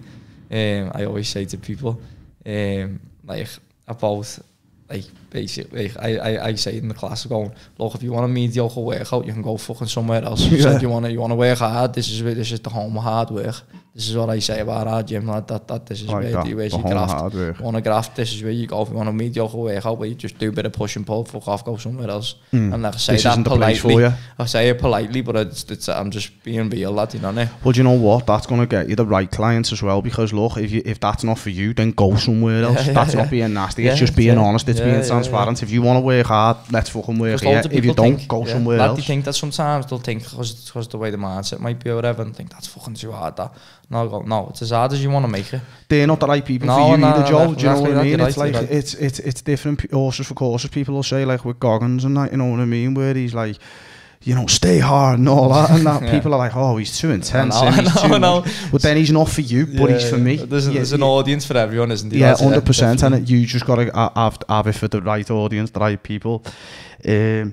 If someone wants to train with you, how do they go about it? Can they train with you? Have you got any availability? Someone wants to come in with you, Joe? I have, dependent on a few things, really, lad. So what I usually do is, like, let's say, like, your typical Joe blogs and wants to get in and, like, got to be in work at a certain time and, like, they need to get in at 6:30 in the morning. As you can probably appreciate, that a lot of people want 6:30, though, so, like, that's the time slot in it, so they're all more. So the groups. So what I tend to do is I find a time where they can do a few one-to-ones. I get them up to speed with the technique. Then once we're confident that we're okay, then I integrate them into the groups at the time that they initially asked for. So the first few sessions are generally not in sync with what the permanent time frames will be. It's just to get you up to speed. And then once I feel like you're up to speed in terms, it's all technique related, this what I'm talking about, because I wouldn't want someone diving in that wouldn't be fair on them, and you've got the wrong. Yeah, so, like, you can't, also, lad, your attention's dissected into different people, isn't it? Because there's 10 people there, so, like, you can't hone in on one person because the other person's not getting a good workout then, are they? So I'm very big on that, so value for money, you know what I mean? So, like, I'll get people in on that basis, and, like, let's say you say a time that I've got available, for example, like, at the moment, on the odd few days, like 4 o'clock and stuff like that, I can probably get 1 or 2 people in, depending on the day. But I have got availability there. I think it just depends on those factors, really, and just I think some depends on your own circumstance. A lot of people get thingy because they do shifts as well. They think that I can't get them in because they do shifts, and like, nah, because I do my rota every week. So every Sunday I spend 2.5 hours doing my rota for what I've got planned that entire week. Proper organisation freak lad. Like I think it's like I'll put all my PTs in, I'll put all my sessions in that I'm planning on doing, as in like me trainer sessions. I'll put all my meetings that I've got in. I've got like a personalised calendar that I made and stuff like that. Are you reading my notes here, Joe? He's got a good eyesight in, man, and he's fucking reading all my notes, you know. We'll jump to that then. Structure and organisation are massive, and I think being organised is underrated. I hear a lot about other topics, a lot of convos about other topics, but organisation doesn't really get enough airtime, and I think it's key to any busy schedule. Well, it is key. Do you prioritise being organised?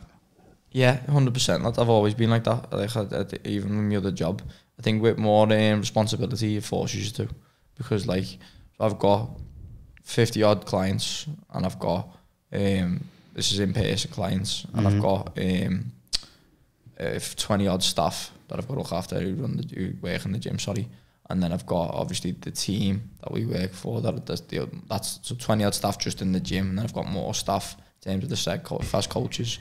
So lads, there's probably nearly 100 people dependent on answers from me, you know what I mean? And then in between all that, obviously I help Luke significantly. So for me not to be organised, that is just asking for fucking serious problems, bro. Like, and like I think that's why I have to be so regimented with me time frames, and being so particular about like I can't waste time doing this, don't like do this, do that, you know what I mean? So I learned all these skills from the bank though. So like I used to be like a supplier manager. So I'd manage like 15 different suppliers. So like they'd all have fucking problems all the time, and they'd be coming to me, and I had to sort of work how to can't use my calendar well and stuff like that, and like took those skills. At the time, lads, you don't think they're important. No, but it's a transfer of skills. Lads, honestly, like even just like managing the gym, like cash flow and stuff like that, and I learned all that in the bank. So I took all these skills and then transferred them. Yeah, 100%. So like in terms of organisation, there's a saying, lad, fortune favours the prepared mind. So basically saying if you're not prepared, like, the opportunities won't come. And if they do, you won't be ready. Exactly. So, and then that's preparation why needs to meet opportunity. I was saying this to one of the lads, Carl, he's just started on the team as a PT, and he's proper hit the ground running, and like he's flying and buzzing for him, and he's got loads of clients. But I've noticed and he won't mind me saying, his organisation's not the best. And I said, lad, you're at the ceiling with where you can go with this right now, because your organisation hasn't improved. So like, until you prepare you better and organise better, your situation's not going to get better, lad, you know what I mean? And he took action on that, you know what I mean? Sometimes you'd even need to take a little small bit of time out just to get yourself sorted, and then you're good to go and just stay in that rhythm, because... Well, it's helped him though, because he's listened to what I've said, and he's put it into practice, and he's significantly better than he was now. And like, now that he's now realising how much time that he's probably, because of that organisation, he's going to get more clients now, do you know what I mean? So like, it was coming from a good place when I was saying it to him, you know what I mean? Constructive criticism, I think we all need that sometimes, don't we, Joe?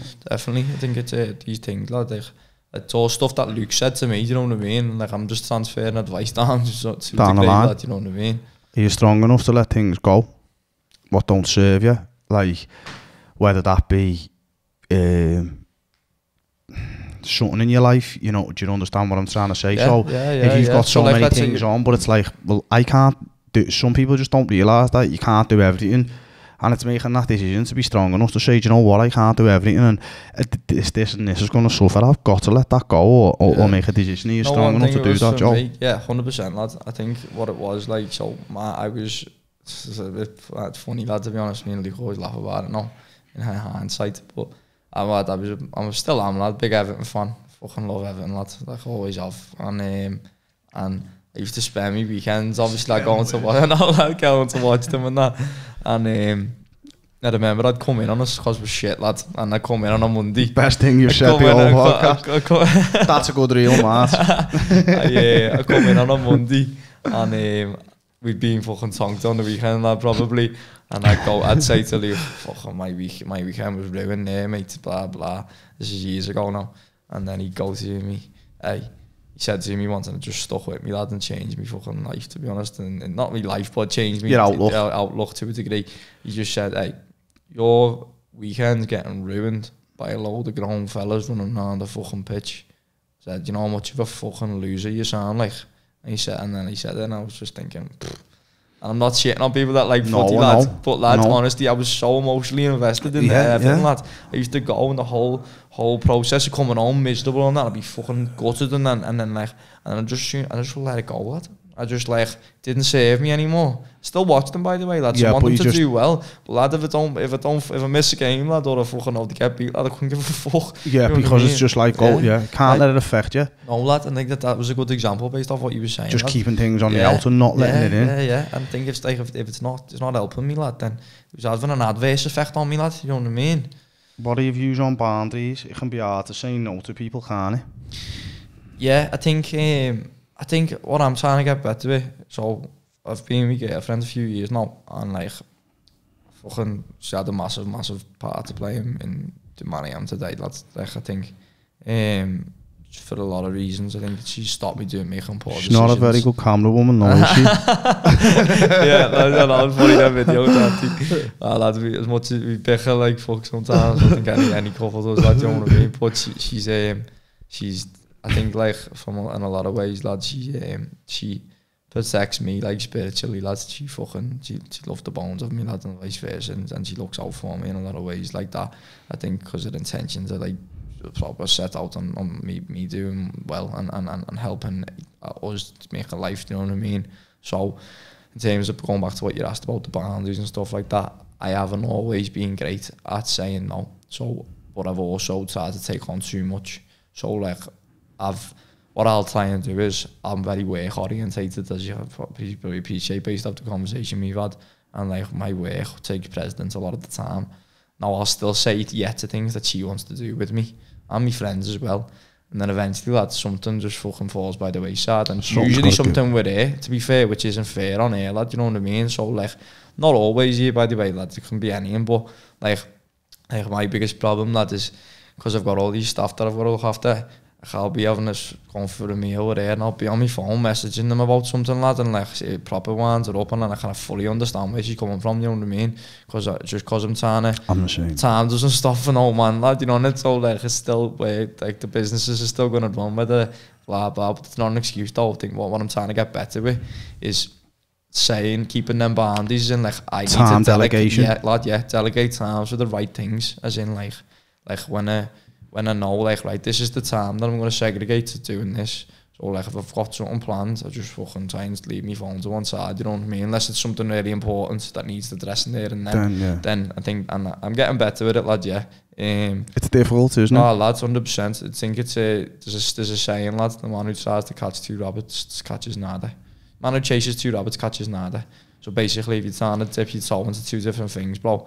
I like that one. Lad, swear, lad, something's going to give, lad. You know what I mean? So I think with that, I'm trying to get better with it, like, but I haven't cracked it quite perfectly. It's a work in process, isn't it? Progress. 100%. What do you like to do in your spare time? You don't have much of it, do you? I was saying it to someone. So I had it for about a year. But maybe a little bit longer. I was working 7 days a week.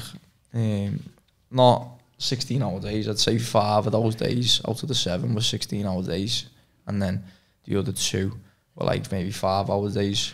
And just knowing you had to be somewhere all the time, like, just proper fucking training, lad, you know what I mean? Like, even though like I'm big on weight and that, and like, but not having like any time to do anything yourself isn't healthy, lad, you know what I mean? However, I feel like that me going through that process was necessary because I had to pay my dues, lad, you know what I mean? So, going back to what your question was, in terms of my spare time now, so every Saturday after I've done my clients in the morning, I work an hour on a Saturday now, 7 AM, and then I'll train myself, and the rest of the day is mine, really, essentially. So I like to, big on footy, lad, love footy. I'll watch any game of footy, me, lad. Fucking, I'll have my birthday too. Love a good game of soccer myself. Same, lad. And I'd say, like, in terms of, I just like being with me mates, you know, bro, like me mates and me missus and that, lad. I think, like I feel like you get different things from different people in terms of, like, I think obviously that should be a given, like, but your relationship with your bird's different to your relationship with your friends. It's not like being with the boys, lads. No, it's not. It's not, lad. Andrew Tate's perfect example of that. And he's like, he just said there's something like being with the boys. That camaraderie, and you get a buzz from it, lad, don't you? Like, me and Luke, lad, when me and him was together, lad, they just fucking have a laugh, lad, you know what I mean? Some people as well love work. You know, when you turn around and said, like, you know, it's not healthy. It's not healthy when you're working 24/7. But like Alex almost, he said, like, who's another Don? Like, he loves to grind all day, and then he'll sit there in the night time and he'll watch Netflix for 2 hours, and then he'll go to bed and he'll wake up and do the same thing again. And people say that's not healthy, but he's like, define healthy. It's healthy for me because that's what I love to do. That's what I love to spend my time on.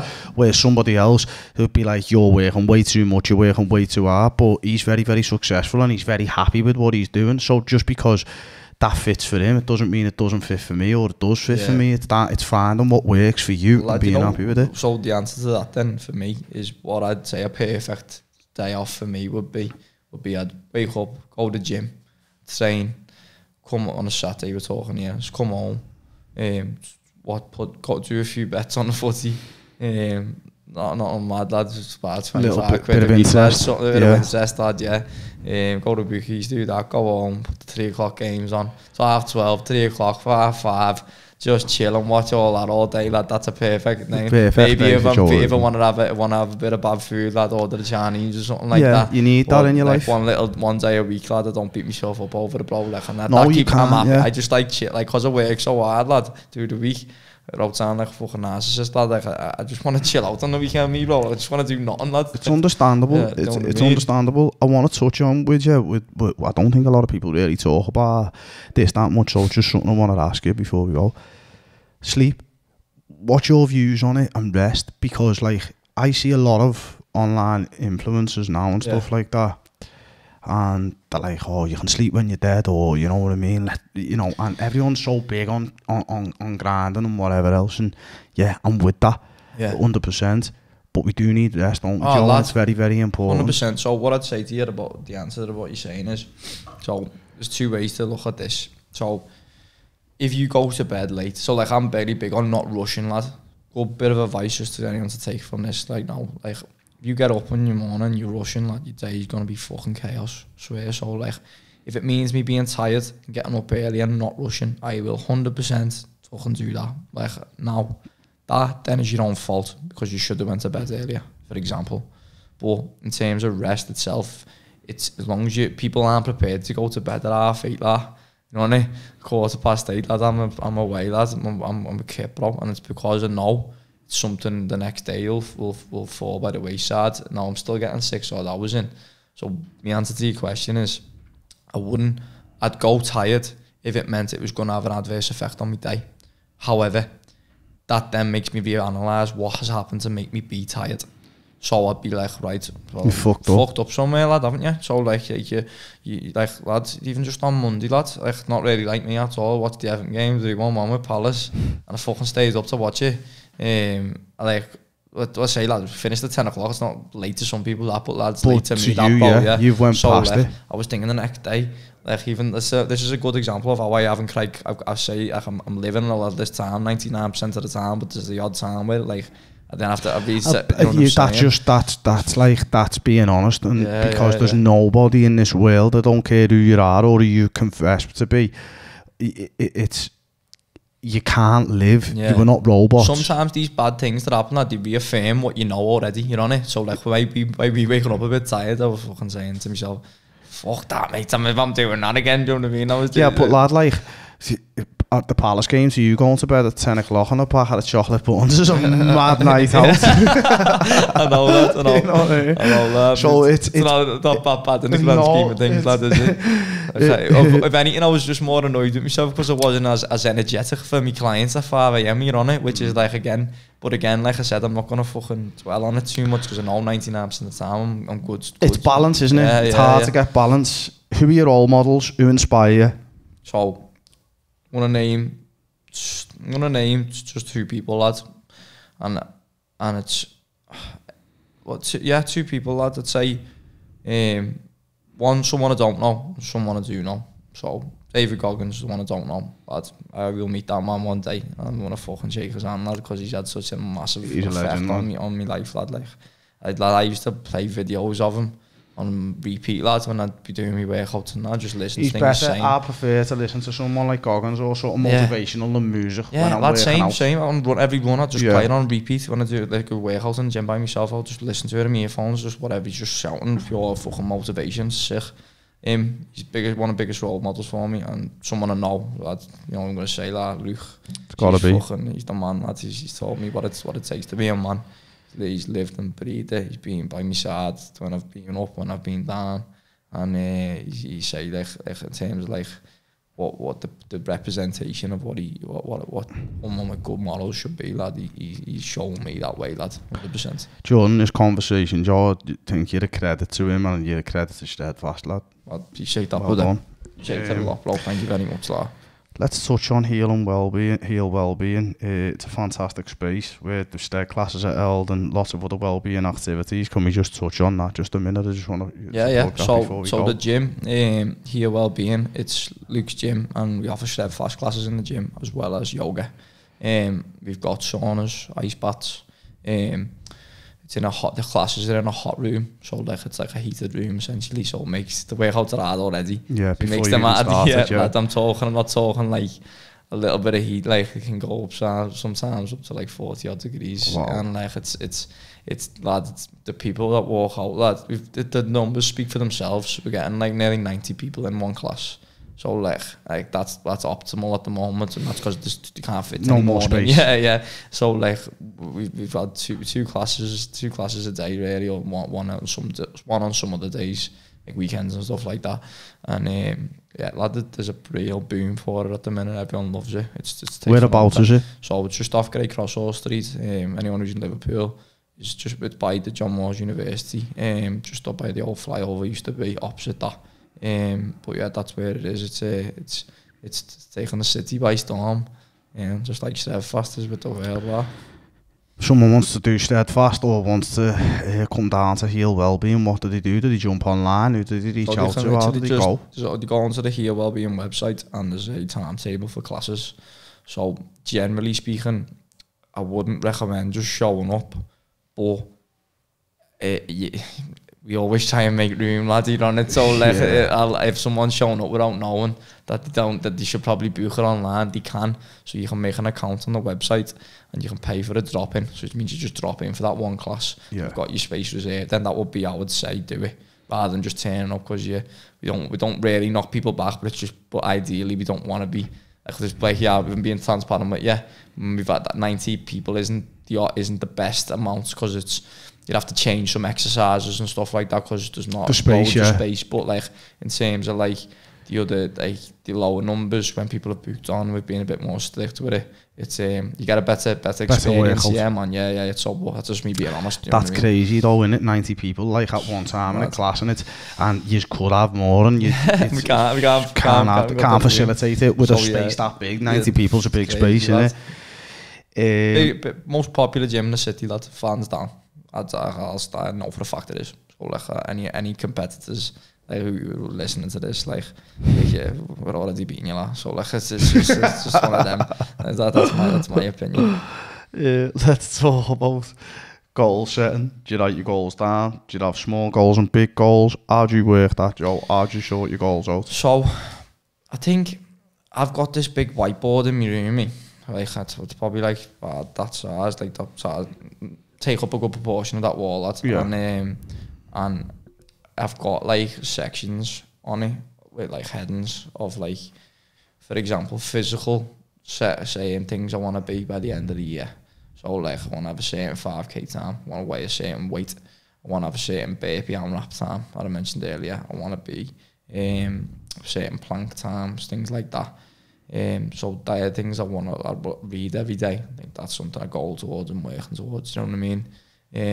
Then obviously you break that down. How do you then go about getting closer to those? That then comes a lot more specific. It's not on the board, but I know what I need to be doing, as in like I need to do 2 runs a week to increase my 5k time. I need to do my burpee arm like once every couple of weeks. I need to time my strength test a few times a week. Do you know what I mean? So, or a couple of times a month, sorry. So that's where you get a bit more specific with it. And then I've got other ones, other headings for like, big thing for me, lad, is like, well, that's not my strong point, lad, is communication, as in like, I'm good at communicating, because I'm a confident speaker, lad, so like, it's not that I can't speak to people or nothing, it's just like, I'm very, I probably haven't maybe appeared to be like this in this podcast, but I can be very passive aggressive.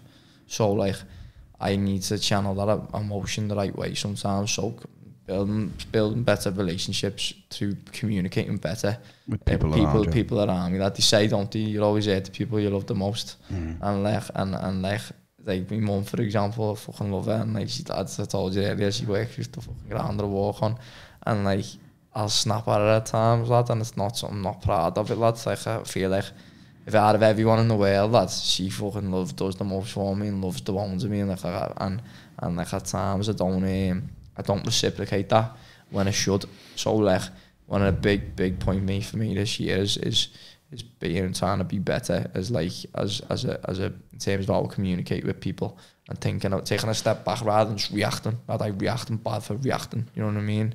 Which is a big problem. So the way I'm doing that is just trying to take a step back after every before I go in head first with a response, you know what I mean? Yeah, just self-improvement. Yeah. So in terms of goals, going back to what you asked, I think I'd recommend anyone get a whiteboard in somewhere that they're going to be in every day, whether it's the work or the home or whatever. Do you put like financial goals on there, travel goals on there? So I had a target this year for like my social media following, and it was 20k. So like, trebled it. That's within Feb, I'm on fucking 66 or something like that. So I'm about to change that now, lad. We're going for the 100, aren't we? Yeah. Aim for the moon, lad. Aim for the stars, and you might reach the moon, lad. You haven't done too bad, lad, have you? No. So just stuff like that, same financially. Multiple streams of income. That's something that I'm aiming towards this year. Yeah, things like that, lad, really. I think that seeing it every day, lad, just remind you, like, that's a target I need to work towards. And then at the end of the year, when you look at it, you think, if you've achieved it, you feel proud. If you haven't, you need to do more then, don't you? Yeah, you need to break it down into segments as well, because the year goes by fast. So it's like, well, how have I done this month? What am I going to put into place for next month to actually reach that goal? Let's do a little fast 10 before we go. Yeah, man. It's a bit of fun, innit? Yeah, it's a bit more light-hearted than that. One book to change your life. Only have one. 4 Agreements. Seen a poster done that with like... Lad, heavy. 2 favourite foods. Oh, lad. Favourite foods, lad. You can pick 2. It's going to have to be bad ones though, you know. Yeah. Happy dish. You'd be getting thrown out, lad. Dish is not on it. Favourite foods, lad. Are you talking specific food or is generalised? So like, I love chocolate, lad. Like chocolate? Chocolate, bro, and like... Love Chinese food, lad. Yeah. I love it, lad. Both proper and healthy. Chocolate over crisp as well, lad. For me, any day. PT, lad, but I do love me chocolate and my Chinese food, lad. I'm gonna like.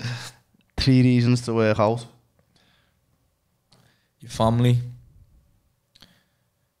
My own mind, clarity. And... last one. Just to inspire people, lad, to be honest. So I'd say those 3 things. Definitely the first 2 in particular, lad. What's the best piece of advice you've ever received? Lad, I've had some good advice, lad, and a lot of it's come off Luke.